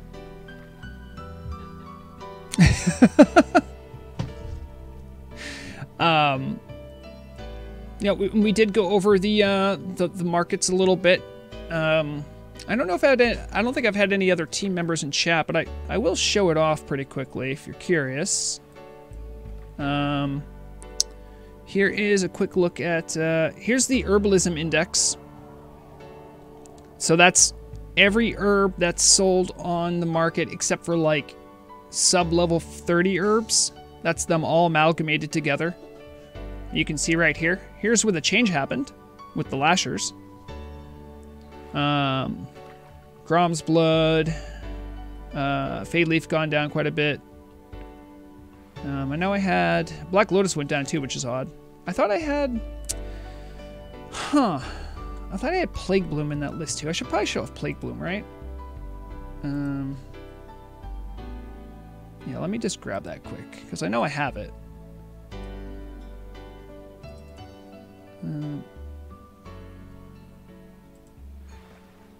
Mountain Silver. Yeah, Mountains of Ice Cap. We'll throw those in there too. Oh, wait a minute, it's already in there? Oh, because it's in a different folder, isn't it? One day I'll figure out. Oh, it's in the trivia folder. Bear with me, bear with me. Yeah, Plague Bloom should be in that list. Okay, why wasn't it showing up? Is Plague Bloom not here? Plague Bloom should be in here, but it's just not. Let's see if I can fix that. Get rid of that. Add this. Add directory. Oh, that's right. It always struggles with like having more than like 5 images.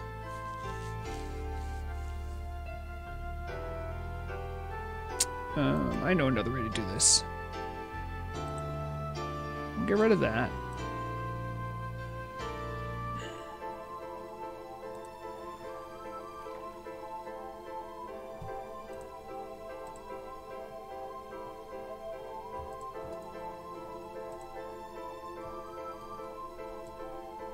Okay, and I will change what you look at. There we go. Easy fix, everyone. Easy fix.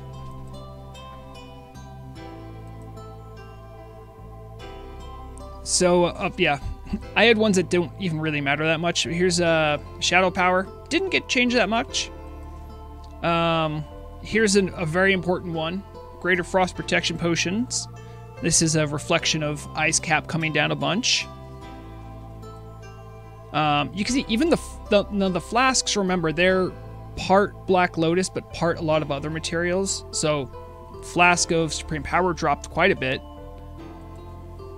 Distilled Wisdom, likewise. Titans, big drop. You can see it all started right around the 19th. This is Lip.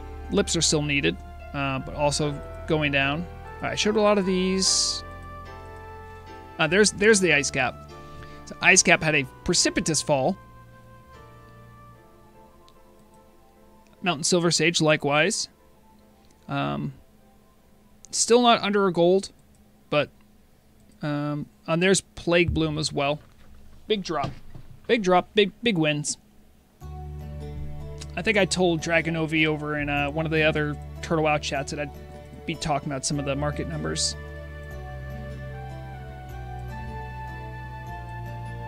Oh, good point.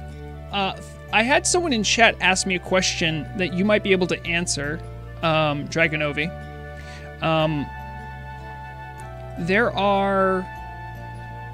There's sort of a convention with items that if an item has a use, even if it's like very common, it has a white name, and if it is like a crappy quality item, doesn't have a use beyond what it just says it is, it has a gray name. One of my fine fish folk here fished up the 40-pound grouper. That's this item right here. This has a white name, but has no actual use. There is no reagent it's used for. It is not anything other than something you can show off. Is there a missing recipe for this? Or is it just white so you can show off to your friends that you have a 40-pound grouper? Or should it also have an offhand model on it? Well, yeah, that was my thought too. I thought it should be an offhand. It's something to look into. Or make a bug report.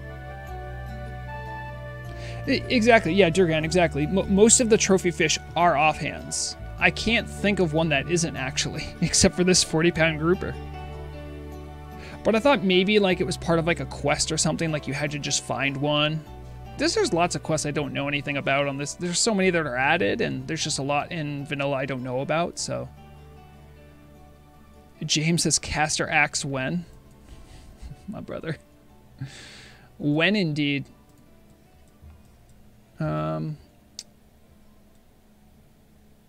Have you caught the green quality offhands in Ironforge and Ogremar? I don't think I have. I know they're out there.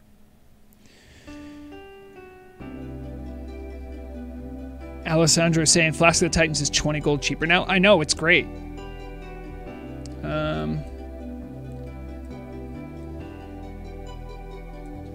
I'm thinking we'll pack up a little bit, maybe take a walkabout. There are some nice ruins over here we could check out. We could maybe go to Dire Maul and go do some people watching and watch how many people are doing lasher farming.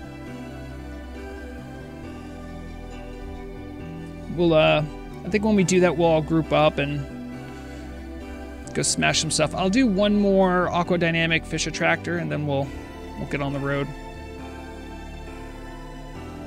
for our little adventure for the day. The arena's dangerous. Not just because there's mobs, but because people forget it's an open PvP area.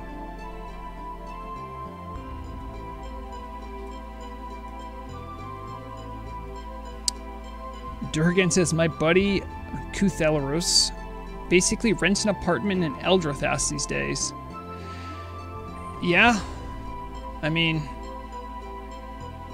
it's a great place to make some herbs. I have heard some people... I mean, it's hard, right? Because it's just like reading tea leaves. You don't know what the developers are really planning. But I know I've seen some people say, like, you know, don't get too used to it. So they might nerf it later. But I think if they're going to nerf it, they need to make sure that the dynamic spawns on the herbs and the rest of the world work.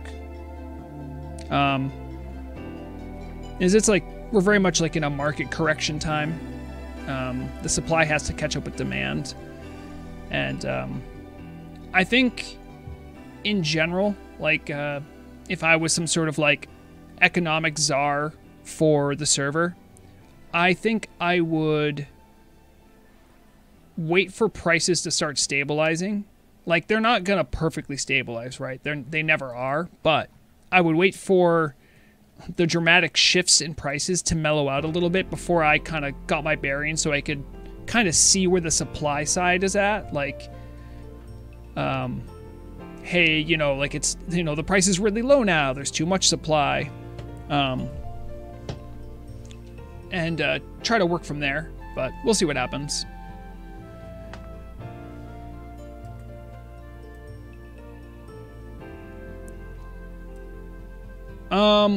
Yeah, so the raw gold reduction is virtually, I wouldn't say it's virtually nothing. I would say it anytime you can reduce how much a gold farm generates gold, it would help inflation. Maybe they weren't as aggressive, but you have to remember too, is that part of the reason why it's so valuable is because the herbs are also there, and when you weigh the herbs with the gold, it just makes a bunch of gold, right? But that's because you can sell the herbs. The herbs will eventually become less valuable. And based on the maths that I've done from some lasher farming myself, it's a good gold farm, but it is not like by far the best gold farm anymore. And I think that is probably where they want to shoot for anyway. Yeah, exactly, Durgan. You understand. Vendor gold versus gold already in circulation. Exactly. And I mean, there are some good gold sinks out there. Mounts, the Goblin brainwashing device, even the items out of Serendipity's clothing shop is also a very good gold sink. But there aren't as many for people to sink all their gold into. So people still have a lot of gold, but they have less places to spend it on now, which will also double in an effect of making gold worth less. But it's not going to be in a way that inflation makes it worth less. It's just that there's less to spend gold on. It still has its value, but hopefully there's going to be more value added. So we'll see what happens. It's an exciting time. Exactly, Alessandro.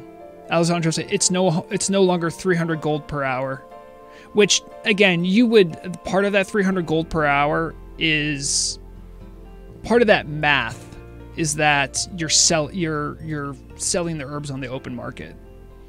I have no, actually maybe not all of you saw that. I did this for the news flash, but there might be some value in showing it off now. I don't think all of you caught it. Let me see if I can grab this. I'm gonna go to my old Market Watch spreadsheet. And I have something fun to show you guys. Well, fun in like brackets, but fun. All right, let's see. Nope, not that one. We want to change you over to this. Okay. This data I gathered, like, I want to say back in August or September. It's like a project I never finished, but this is a Lasher run. Let's see if I can zoom in. I can't really zoom in. I can make it bigger. So, what you see here is, I'll just use a cursor. So this column is each run, right? These gray items were like really the items in question. And here's their vendor value. So a serrated petal used to be worth 61 silver. Lasher root used to be worth 17 silver. Thorny vine was 30 silver. And you can see on each one of the runs how much of each one I would get. So on a run, I average everything out. Just from grays, I would be getting 6 gold. Now, the reason that's important is because look at the other average. This is just vendor value. You see how, like, the number's a lot lower? And here it changes because I was using an old auction house average. If I was just to put in the vendor value of this, all this stuff would be super low. All this would be super low. This was old auction house averages. So, again, vendor value over here. Star Ruby is worth a silver, right? So, the fact that these numbers existed, that I'd be getting between 6 and 7 gold from one Lasher run, means that after doing 5 of them, you're getting like 35-ish gold. And that's just gold. So they nerfed that value. Because that's where a lot of the gold generation starts. Because everything else, you either would vendor it and it gives you peanuts, right? Or you put it in the auction house and it's worth what it's worth. You know. And then, see, this price got all inflated because this is old auction house. I'd have to look back to when I did this. But anyway, there is a lot of data on this.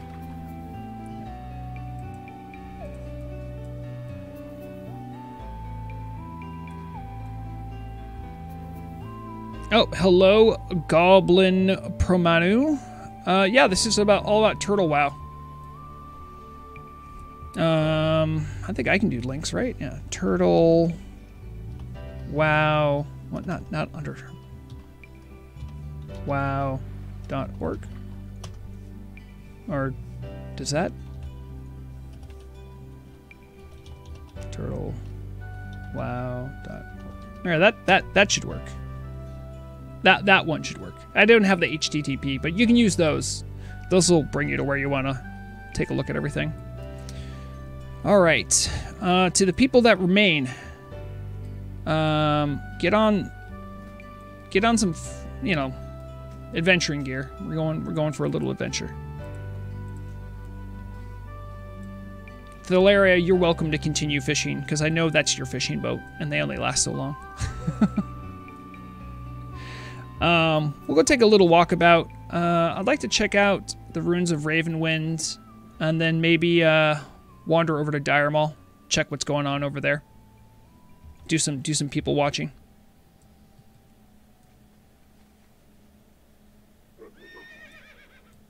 I'll Thalaria, get you in.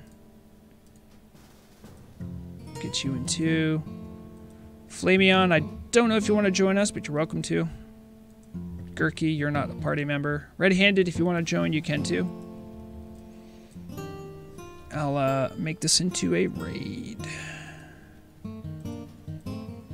If anyone else wants to join the walkabout, just let me know. Whisper. Just whisper me, I'll get you in.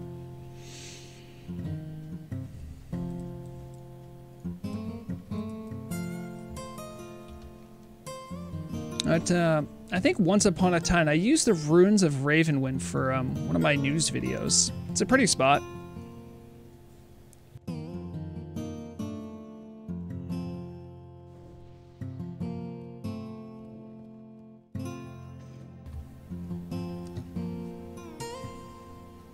I see a lot of people in my guild chat getting ready to do all sorts of fun stuff today.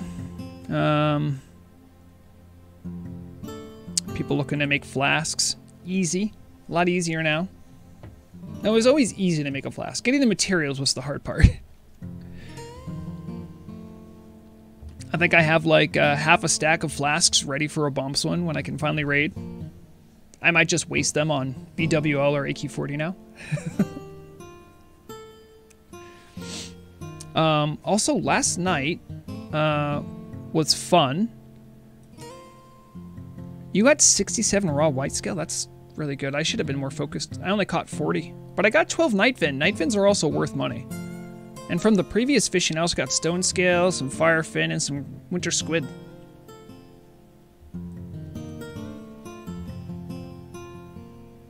I feel you, Durgan. Sometimes it'd be like that. The IRL grind.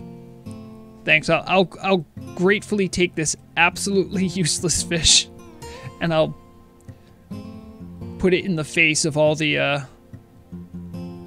the developers. Be like, what is this? Hey, red-handed. Did I not get you in? Oh, maybe... Oh, you're already in a group. We have our papers. Red-handed saying we don't have... It's illegal. Oh, boy. Everyone, be cool. Everyone be cool. We'll, kind of stay up on the ridge here. Red-handed says my papers were fake. Oh, no. Durgan, you don't have to go to prison. You can just blink out of it.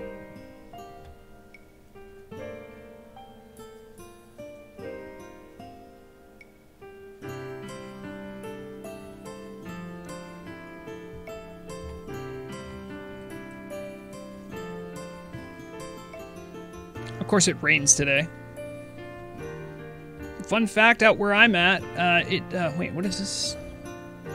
Headmaster's, oh, that's right. You have the int increasing staff. That's awesome. Your jailer has mana burn? Ooh, I'm sorry. That's rough. I think in the game, there's nothing Murag hates more than a mob with mana burn. Which is ironic, because priests have mana burn, right?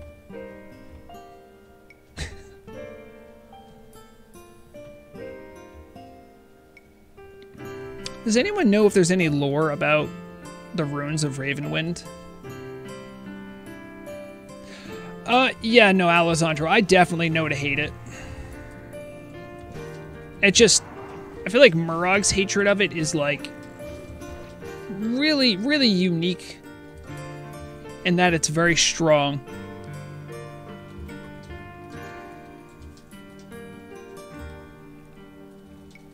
I mean, also, Vogie, I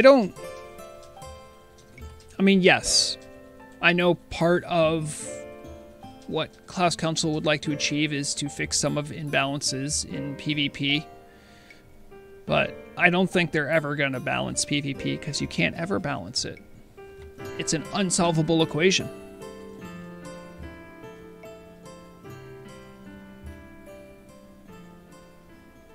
Red-Handed is telling me that Ravenwind used to be some sort of party spot for the Highborn? Not the High Elves, but the Highborn. I believe it.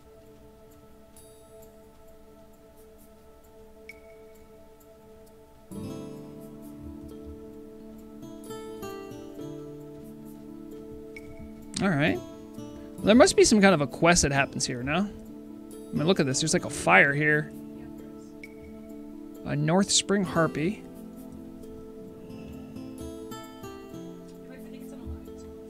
Okay. I've never done any quests here. This is cool. Murrog's saying she's done some kind of a quest here. Let's I'm gonna put my weapons away. We'll get a little picture here. Oh, put my bow away. I'll get ritual time. Flameon, if you want to turn a little bit to the right for the picture. Because your horse is like all up in my grill. Oh. Thank you. Now I know how much ping you have. I like these little pictures we take. Sometimes I use them for thumbnails too.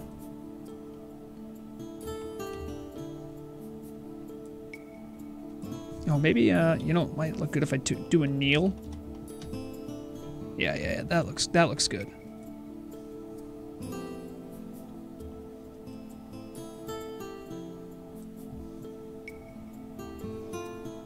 Beautiful stuff. Red-Handed says you gotta charge the staff and the... Oh, okay, so there's fires you have to tap. Okay, that's cool.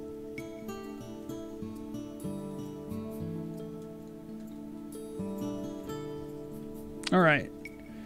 Well, there's not a lot to look around here. We'll take a walk through the little, the ruins. Maybe beat up some harpies. Then we can get on our way over to Dire Maul to see where all the action's at.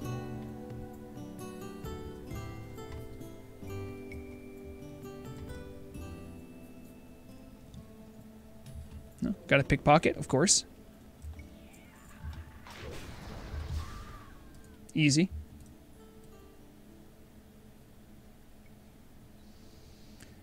Yeah, I mean, I wish I had more to say about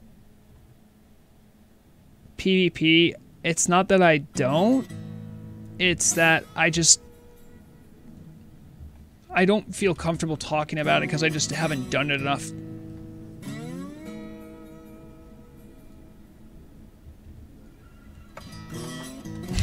Alessandro, you're not wrong. I've seen those getting sold. Where there's like PvPers who are like low level that have Nax enchants on their shoulders. You can kind of trade the Nax enchants because you can apply them through trade windows.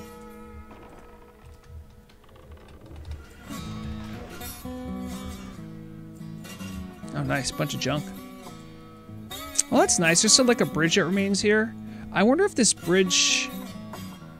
Slayers of Exegete? Oh my goodness, that's terrifying if you're a hardcore.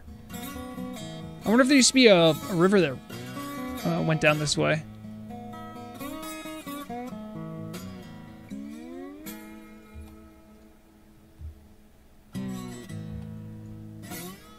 I see the discussion about PvP is happening regardless of my knowledge about PvP. Fair enough. I wouldn't have much to add other than it is, I hear people complain about it all the time, and I'm like, okay.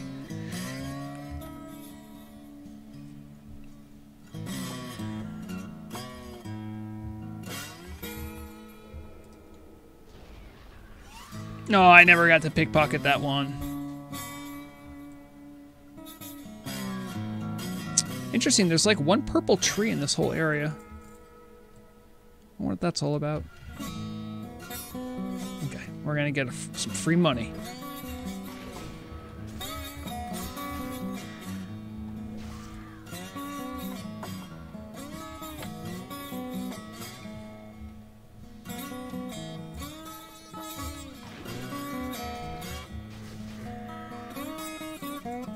Thalaria, what crossbow are you using?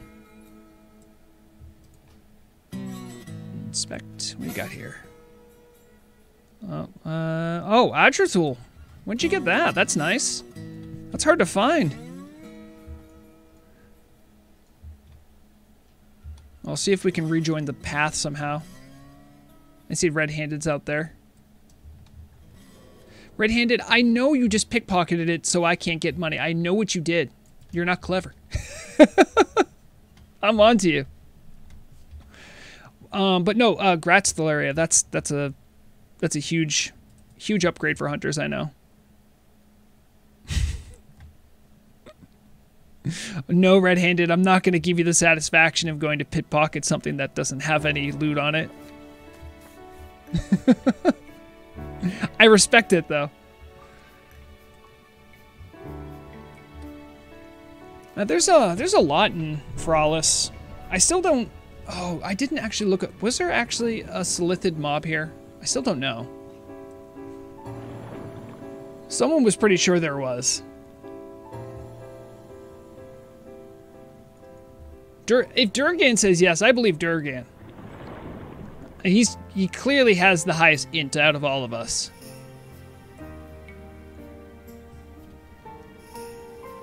Where would the high... Is it in the high wilderness? Because I thought this was all like knolls.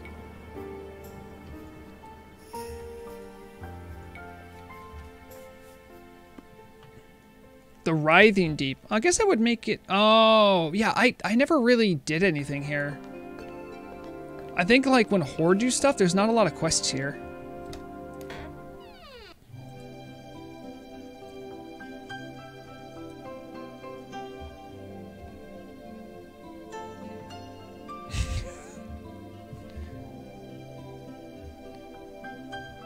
Yeah, terrible. I mean, again, I don't have a lot to say about PvP community because I don't participate in it much. I just don't think it's ever really been a focus for them. And you have to remember too that like the way developers work is they don't really work in like a span of like a month. They have much longer, larger plans. And for years, they were just an RP PvE community. And so, like, PvP was never really one of their focuses. So saying they ignored it is both accurate, but I think it's mostly devoid of the malice you might think is there. But yeah.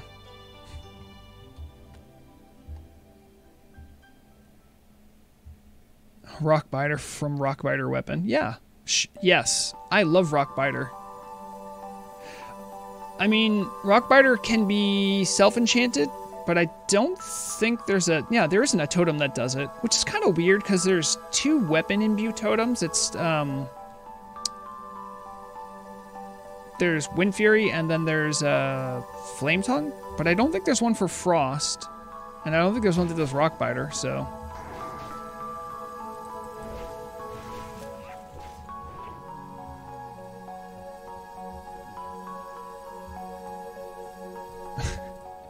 Yeah, I mean, I've talked about this phenomenon before with other people, and I know I've talked about it on stream, but as someone who like is curious about PvP, a lot of the community therein is just really not that fun to play with, and I'm not trying to say that like there aren't people that are fun to PvP with. I think there are. I just think like the larger culture is just so like cruddy. It just isn't fun. And like I don't know how to fix that. I know I can't do that by just being there. Like I could try to be an example. kind of like what I do for a lot of my PvE content and RP, but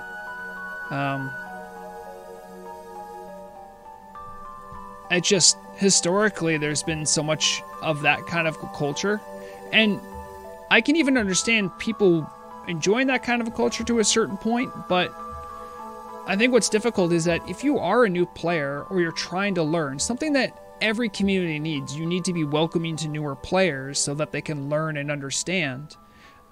When you're so mean towards people that aren't good, like how do you expect them to get good?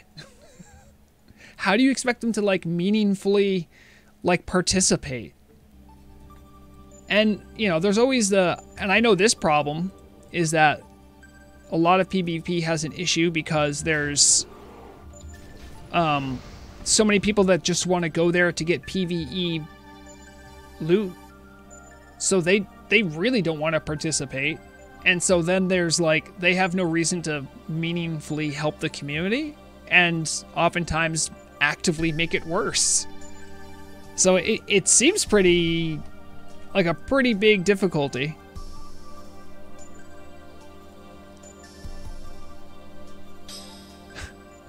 Alessandro, I have bumped into that myself. Murag has as well. Make Alliance PvPers play objectives. It's kind of difficult. That's been my experience. Again, not super experienced.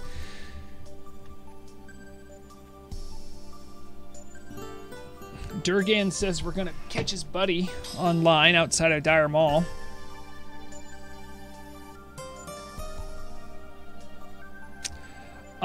Yeah, Alessandro, I don't want to speak for Riddle, but I know Riddle has had a lot of difficulty, at least their guild has had a lot of difficulty with, like, when they schedule raids. There's been groups that have just been, like, actively camping areas where they need to go to get to the raid portal, which, again, I feel like is part of the culture of PvP, is that, like, if there's a choke point and you want to fight, that's a good spot, but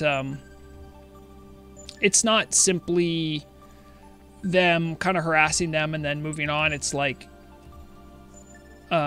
persistent corpse camping, blocking, putting models that are too big for them to, like, if it's like the orb for BWL, put like a big model on top of it so they can't click it, like that kind of stuff. And then I think they've even gone the extra mile and made like videos of them just further trashing on those groups that they, like, when you think about that, I'm like, where's the fun? What? When there's groups of people that will just go out of their way to make sure people are miserable, it's like, y'all need to change your culture. And I don't think anyone can do it except for you. So you have to understand, like, when I hear PvPers complain, I'm just like, okay.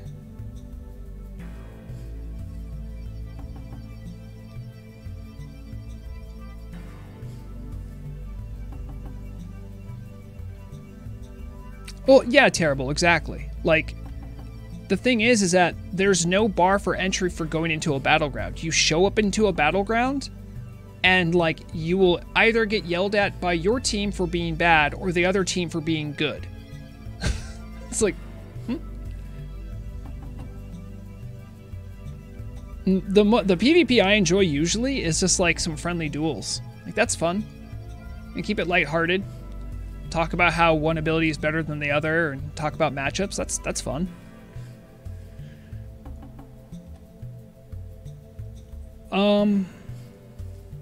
Well, have fun raiding, Alessandro. Good luck. Hope your team does well. Good luck in getting Might of Menethil. If you get it, you'll have to show up to one of the fishing chats and show it off.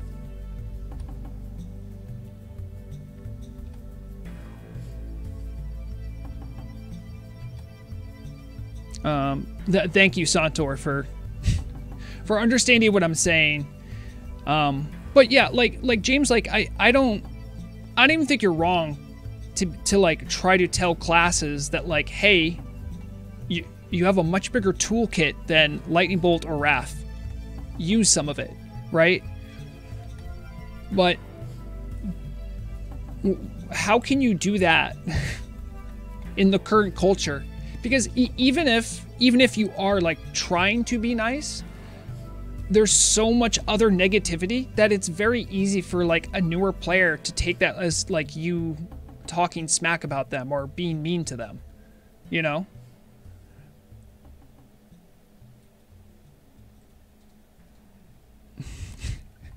Terrible, that is very optimistic.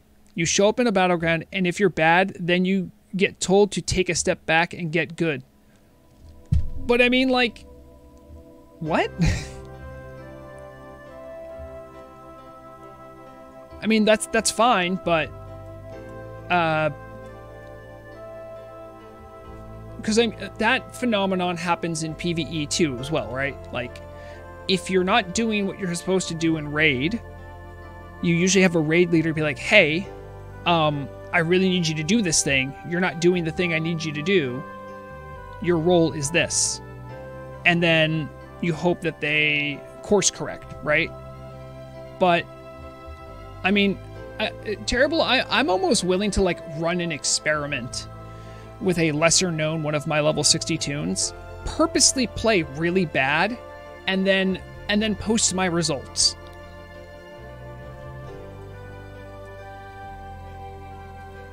And yeah, and it is unfair too. Durgan has a good point that it's easy to see someone teaching in text as condescending. Like, that's just a failure of the format as a whole, right? But what can you do? Part of the difficulty too is that, like, when you're in a raid encounter, right, usually you're in like a Discord, and even if you're not talking, you can hear the leader, right? So, like, maybe something that would help the culture a little bit would be like, normalize having voice comms. And now I also know that there's a big thing there with like strategy, and that would also change a lot of stuff if you can just yell out commands. But that's, again, another ball of wax. But I think that might help people to be like, let's say you were new to PvP and you're on a mage, right? And you show up as a fire spec. You don't even have Palm Pyro, and you show up and you're doing your thing, right? It would probably be a better transition for someone to be in voice, to be like, you know, hey, Vrogreg's mage, I see you standing there for 2.5 seconds casting Fireball. You should probably be using something that, like, casts quickly, or start by polymorphing the enemy and then doing a long cast, because when you're standing there casting, you're kind of open and can get killed.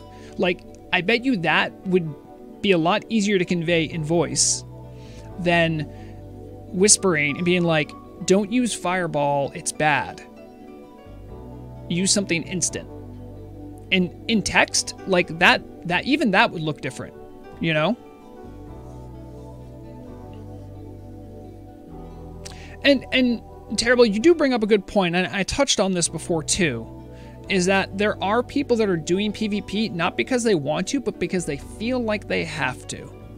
And I come back to this point all the time. I always tell people to play a game if it's fun. Do you know how many people that are in there to rank, to get this item, to get the reputation they need, whatever it is? And when you have people doing something that they don't want to be doing, they have no investment. They just want to be there to get their thing done. And if they're miserable, they might want to make other people miserable too. So I think that also is a failing, I think, of the PvP structure. And that's something that I think the team can take a larger hand in dealing with. Because if you make the structure of PvE such that there's less enticement for people to be there for no reason, I think that's good. And that certainly could help the culture. Remember too, like, when I was progressing with Vrogreg, there are definitely things in Alterac Valley that I should have gotten that would be good for me if I was being completely sweaty about it, right? There's like exalted rewards. There's even a frost resist trinket, you know, like there are things that you want to get. I'm not even talking about ranking up, just that stuff. And part of the reason I never did it is because I'm like, I don't like PvP. I didn't want to do it because I don't like PvP. And why would I go do something that isn't going to be fun? You know, because then I would just be miserable.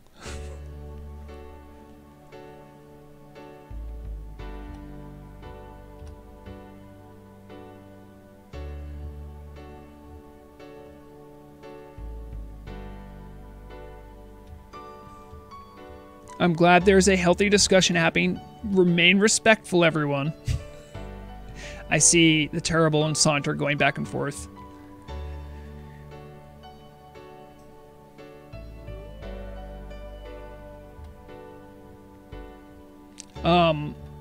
Also, PvP as a rogue does feel very different. I would almost say it's like you're playing a different game. But I also think that's part of the strength of Rogue is that you have such a unique toolkit in PvP. It's really fun from what I have done.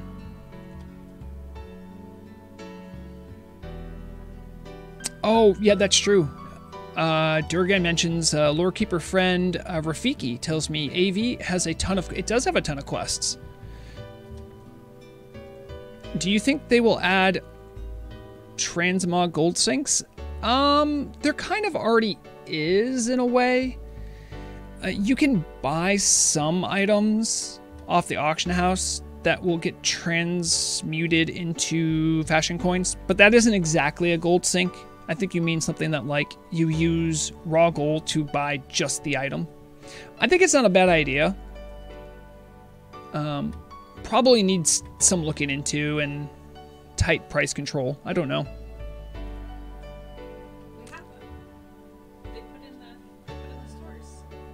I'm sorry? The transmog stores. You can just, with gold, buy fashion coins? No, but you Okay, that's what I'm talking about, because they were asking about gold sinks.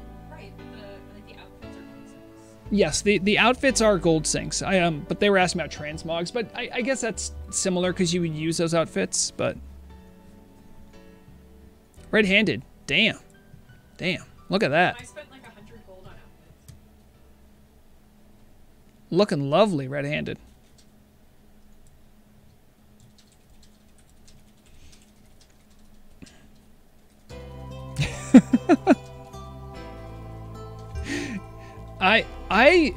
James, I am aware of the meme of fighting on roads in Battlegrounds. Sometimes I like doing it just because I know it'll annoy people who really care about PvP. It is a bad idea.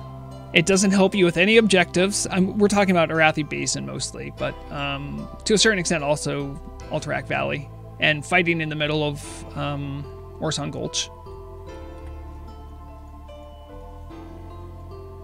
Yeah, and Muruk, you did drop a lot of gold on Wintervale costume outfits.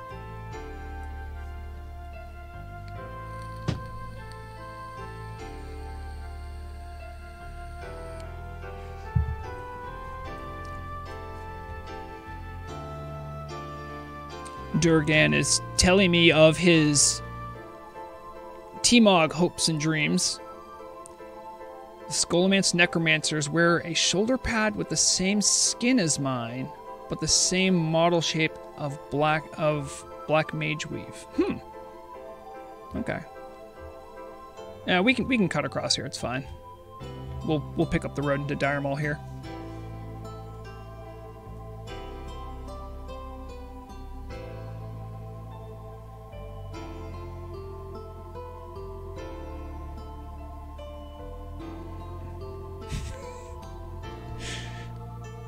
I remember some of the best experiences I had in PvP was early on in Classic, when I was just seeing what it was all about. I remember I did a Alterac Valley. I wonder if she'll even remember this, but I think Muruk might have been trying to get her Warlock gloves or something, but did an Alterac Valley. I was on my mage. And I just remember we had a raid leader who just said, like, keep attacking. They bad. They so bad. They, like, just kept kept shit-talking the Alliance again and again, but only in our raid chat. Like, obviously, there was, like, no way to talk to each other that well.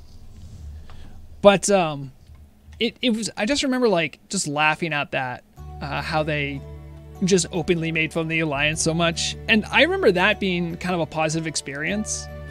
And this was also, I think, before the classic AV meta had really been determined well, or maybe it had, but I just was unaware. I remember having a lot of fun on a mage, at least in Alterac Valley, where I understand my sole job back then was to act as a ballistic missile, where I just run into a group of people and explode a bunch and then die. Now, that is not the most nuanced understanding of PvP, but that was fun. That was when I was grinding for something. Yeah. Yeah. Yeah, Murag was grinding for Exalted for her offhand. Now, Murag's been on record too saying she doesn't like PvP that much. But, like, that's another example of someone who feels like they need to do PvP for gear.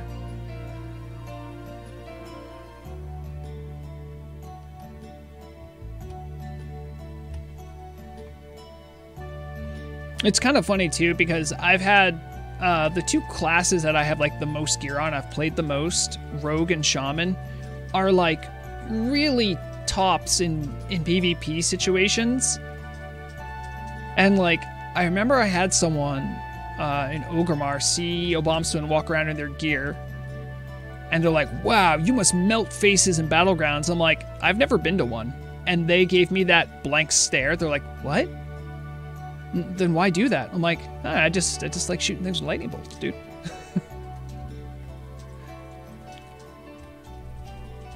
Fun fact too, this as we're walking in, the like promenade here extends quite a bit. I don't know if anyone's ever been there. I've done it before when I was trying to get eyes for the 0.5 quest.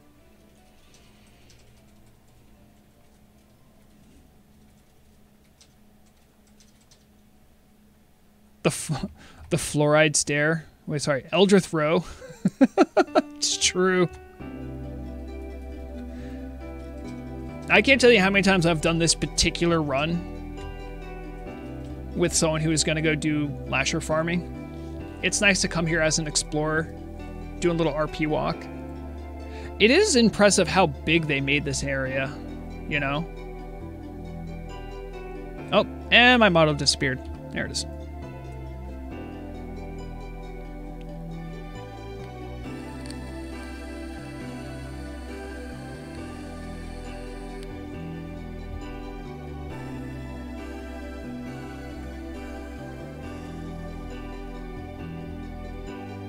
Indeed. The Highborn did say go big or go home. Oh, I thought I had it turned off. Oh, okay. Yeah, sorry about that for anyone who didn't want to hear Vape Nation. I normally mute my mic when I hit my vape.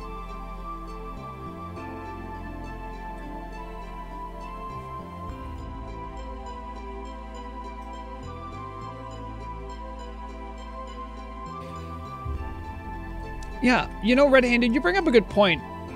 Like, why make it so big? Like, I guess it would be to show off that they have the magic capable of doing it, but I mean, were the Highborn getting invaded a lot, or was it just totally to show off? I don't know. Sorry, Red-Handed. if me hitting my vape made you want to smoke.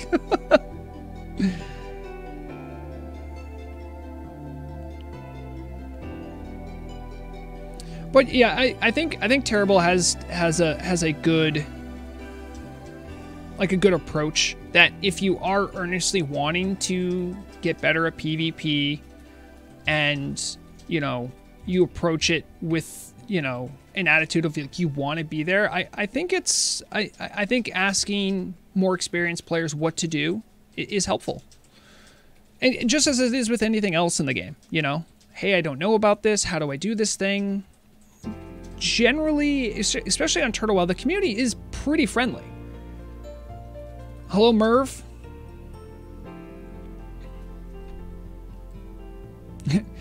Yeah, Terrible says it's no different than reading a boss guide. I would disagree. PvP is way more complex. PvE is simple. It is easy. There is not that many things that deviate from a single path, right? And I don't think that's a bad thing. I think that's one of the strengths of PvP is that there's so much complexity to it. Like, as a rogue, there are some matchups that, like, if I'm in a battleground and I see that, like, hey, there's this, like, I'm not even gonna bother taking on a hunter unless I have the drop and I'm pretty sure there's someone else nearby that could help because the matchup's really tough for me. But, like, if I see a hunter in the open world, I'm vanishing, I'm hiding, I'm hoping that the dog doesn't find me, you know, that whole thing. But there's other classes, like, you know, if it's a warrior, I might want to be, okay, is my evasion off cooldown? Do I have flourish available to me? Is that warrior smart enough to know that battle stance will give them overpower so that when I dodge, they can overpower me? You know, there's a lot of things that goes into it. Whereas, like, a raid encounter, it's like, Rag not move. Rag take damage when you hit him. Be near him with mana bad. Like, very, very simple.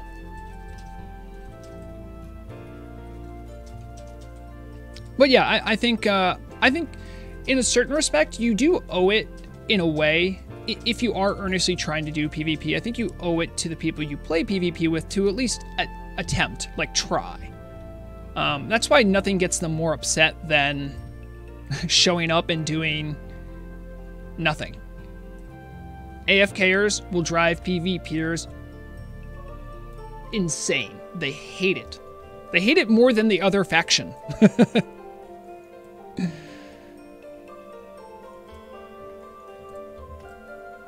Nope, there's the arena. There's nothing in the arena right now. I was hoping we might see a boss. Let's red-handed, careful, careful. I don't want you to fall. Oh, can you walk all the way around? That's cool. Do you think it could? All right, let's try this. We're walking speed. This shouldn't be too different. Let's walk on the rim here.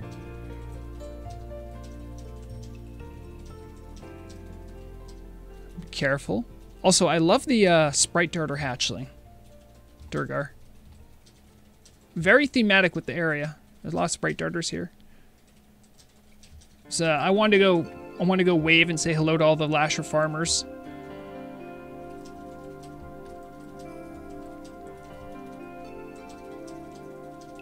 There's a good chance you can find an orange table too.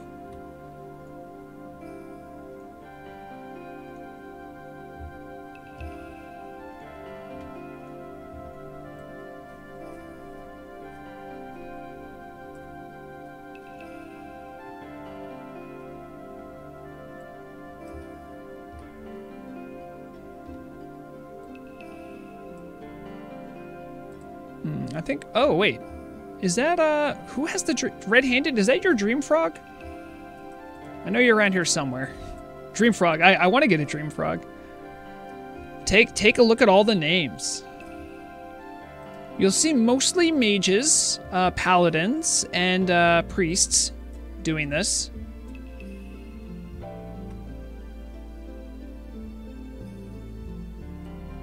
Maticus, I know Maticus, wave hi to him. Well, yeah, this is where all the action's been going on. And most people will finish up doing the Lashers, and they'll camp, and they'll show up over there at Dire Maul West, because that's where the camp location is. We got, let's see, we have...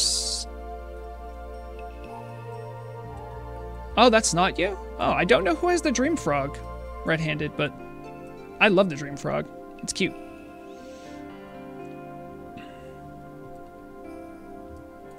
If we do a little who, I think if we do, I think you can't separate by section. So Dire Maul. It's only displaying 50. This, I don't even know if I'm necessarily doing the who correctly, but let's see, plenty of players here. Primarily, looks like paladins. Yep, there are a couple other. Ugramal? That's actually... Sorry, that's a really good name.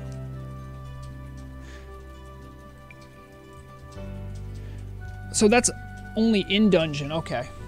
Well, because here's the thing, if I look at this zone, right, it says, I think it currently... Well, actually, I'm not in a dungeon right now, red-handed, but it showed my name, and I'm not in a dungeon. So that shows anyone who's, like, in this courtyard area or one of the dungeons, I think.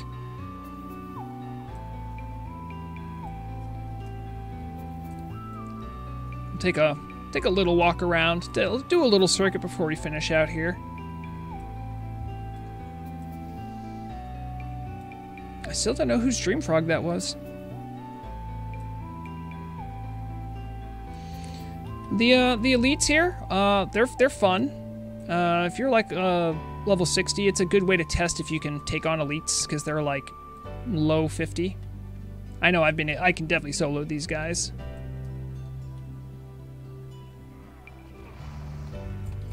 Look at him try to move. Oh, he's evading. That's problematic. Okay, you guys walk around him. If he activates again, I'll take care of him.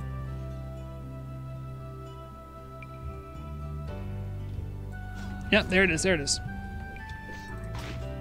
Escape, you fools! I can't believe he cheated right in our face.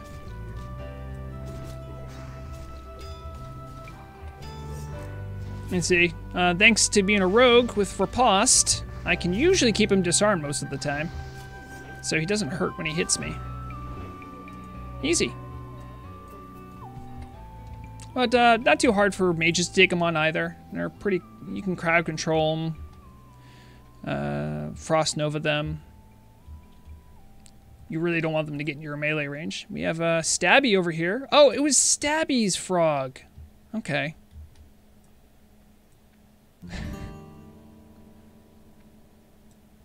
Durgan, I don't know how to respond to that. Durgan saying, I bet you roasted orc smells good.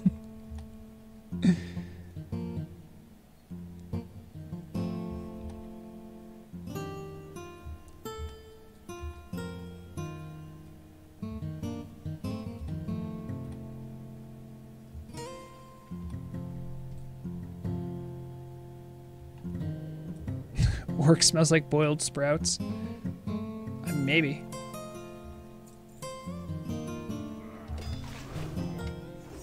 Look at him try. Look at him try. Oh, uh-oh. Fret problem.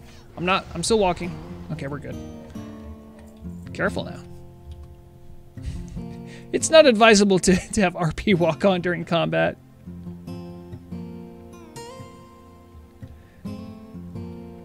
Oh, James, I know the answer to that question. Be an elemental shaman. That is the answer.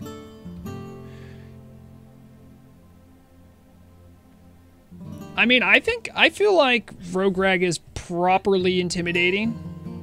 I mean, if I saw that walking at me, I'd be scared. It's a shame that Rogue Tier 3 looks so pretty. I really like the look of it.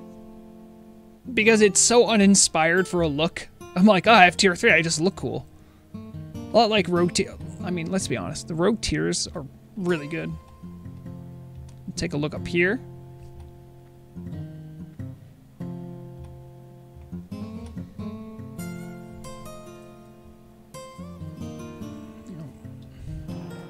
Yes, help Stabby.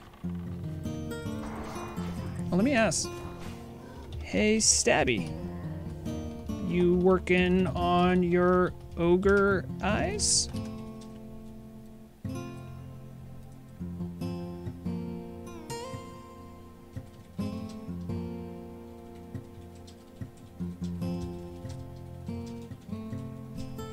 For 0.5 quest? I like your frog.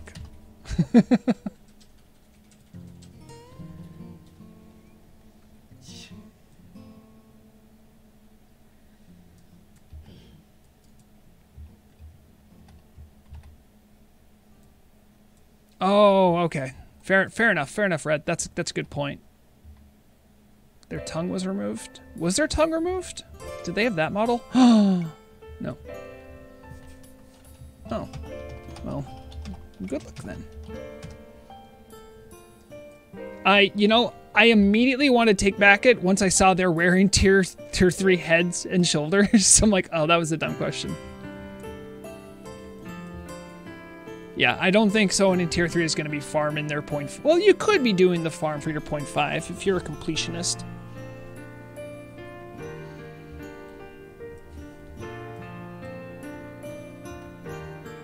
Yeah, and although I'm normally pretty partial to the stuff that Murag says, I would agree that I don't think PvP has to make you hardened to something. I think it should be much more a matter of experienced or not experienced. Having the thick or thin skin is, I think, still an active detriment to the community of PvP. I mean, that also could just be one of my more subjective opinions, but I think it ultimately means less people want to do it. And the people that do it are not there for the best reasons. Are we taking kills from Stabby? Maybe we should stop doing that. Stabby's nice.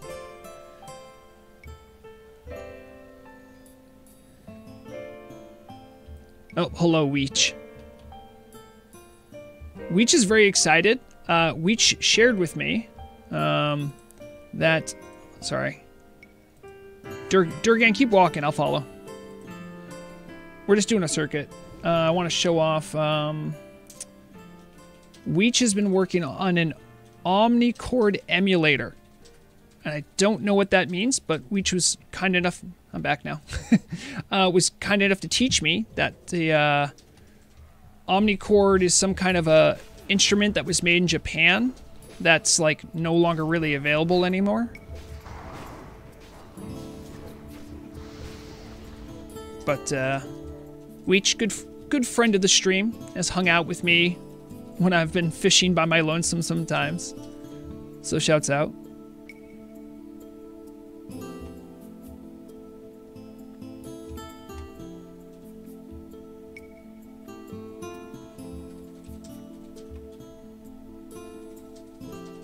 And this is the, yeah, I didn't really, I'm sorry, I don't think I've ever actually paid attention to this. There's statues here. Did they all have Oh my god, there's been statues this whole time. It's like the kind of thing you know in the back of your head, but you never really look at. And they don't have any placards or anything for who these people are, right? Red-handed, be polite. I mean, I will say that this costume choice is a little suspect. Well, let's see if we can, let's try to line up like right about here. We can get like a nice picture with them in the background.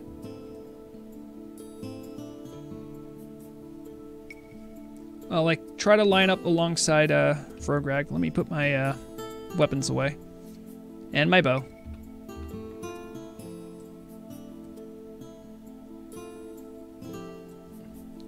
Red-handed, it's up to you if you want to unstealth for the picture. Alright, let's get a good that'll make for a nice picture for probably the very much Lasher themed news we'll be having. Red-handed says they're meant to be super ancient, lost to history. Okay. Good to know.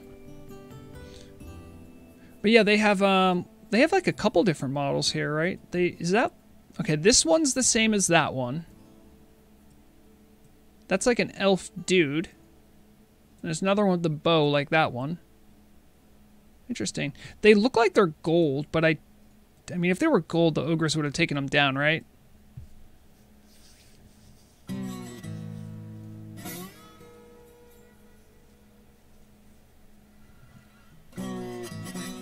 You think they're solid gold? Well, you are a dwarf. You would know. I'm sorry if that's racist. I don't have treasure finding. That's a racial, though.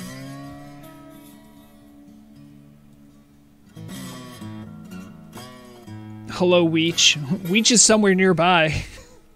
The thing about I wanted to show off. They do have like a little splinter civilization here. I think we've gone there before. Ron-Ethelos, right here. But yeah, most of them are gone.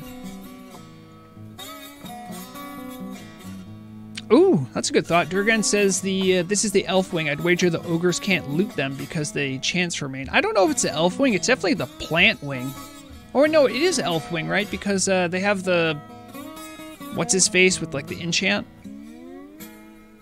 Like they're using Imulthar, I think, for energy. I think that's the lore. Yeah.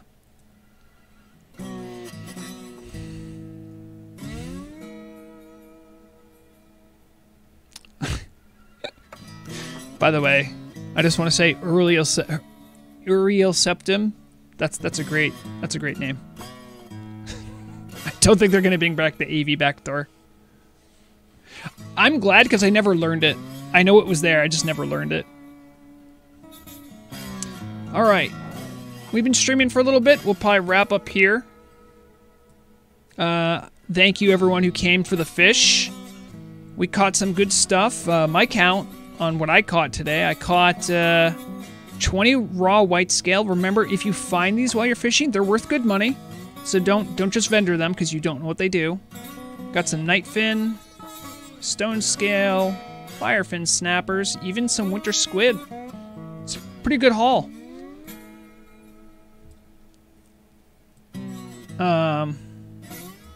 Thank you to the people who hung out. Weech? Oh, Weech is here. Hey, Weech, you're just in here for time to finish up. I'm sorry you can't be a whale on land anymore. But no, thanks everyone for coming by and chatting. Really looking forward to news this week. Lots of fun market news to go over. Make sure to check before you buy anything if it's consumable based. I'll show off the cat cam, which is really just Bulbasaur one more time. Say goodbye to Bulbasaur. All right. We'll wrap up there. Thank you everyone again for watching. Remember, this is a game. Try to have fun when you're playing games, guys. Remember to have fun. Be kind to one another. And as always, the deadliest weapon is knowledge.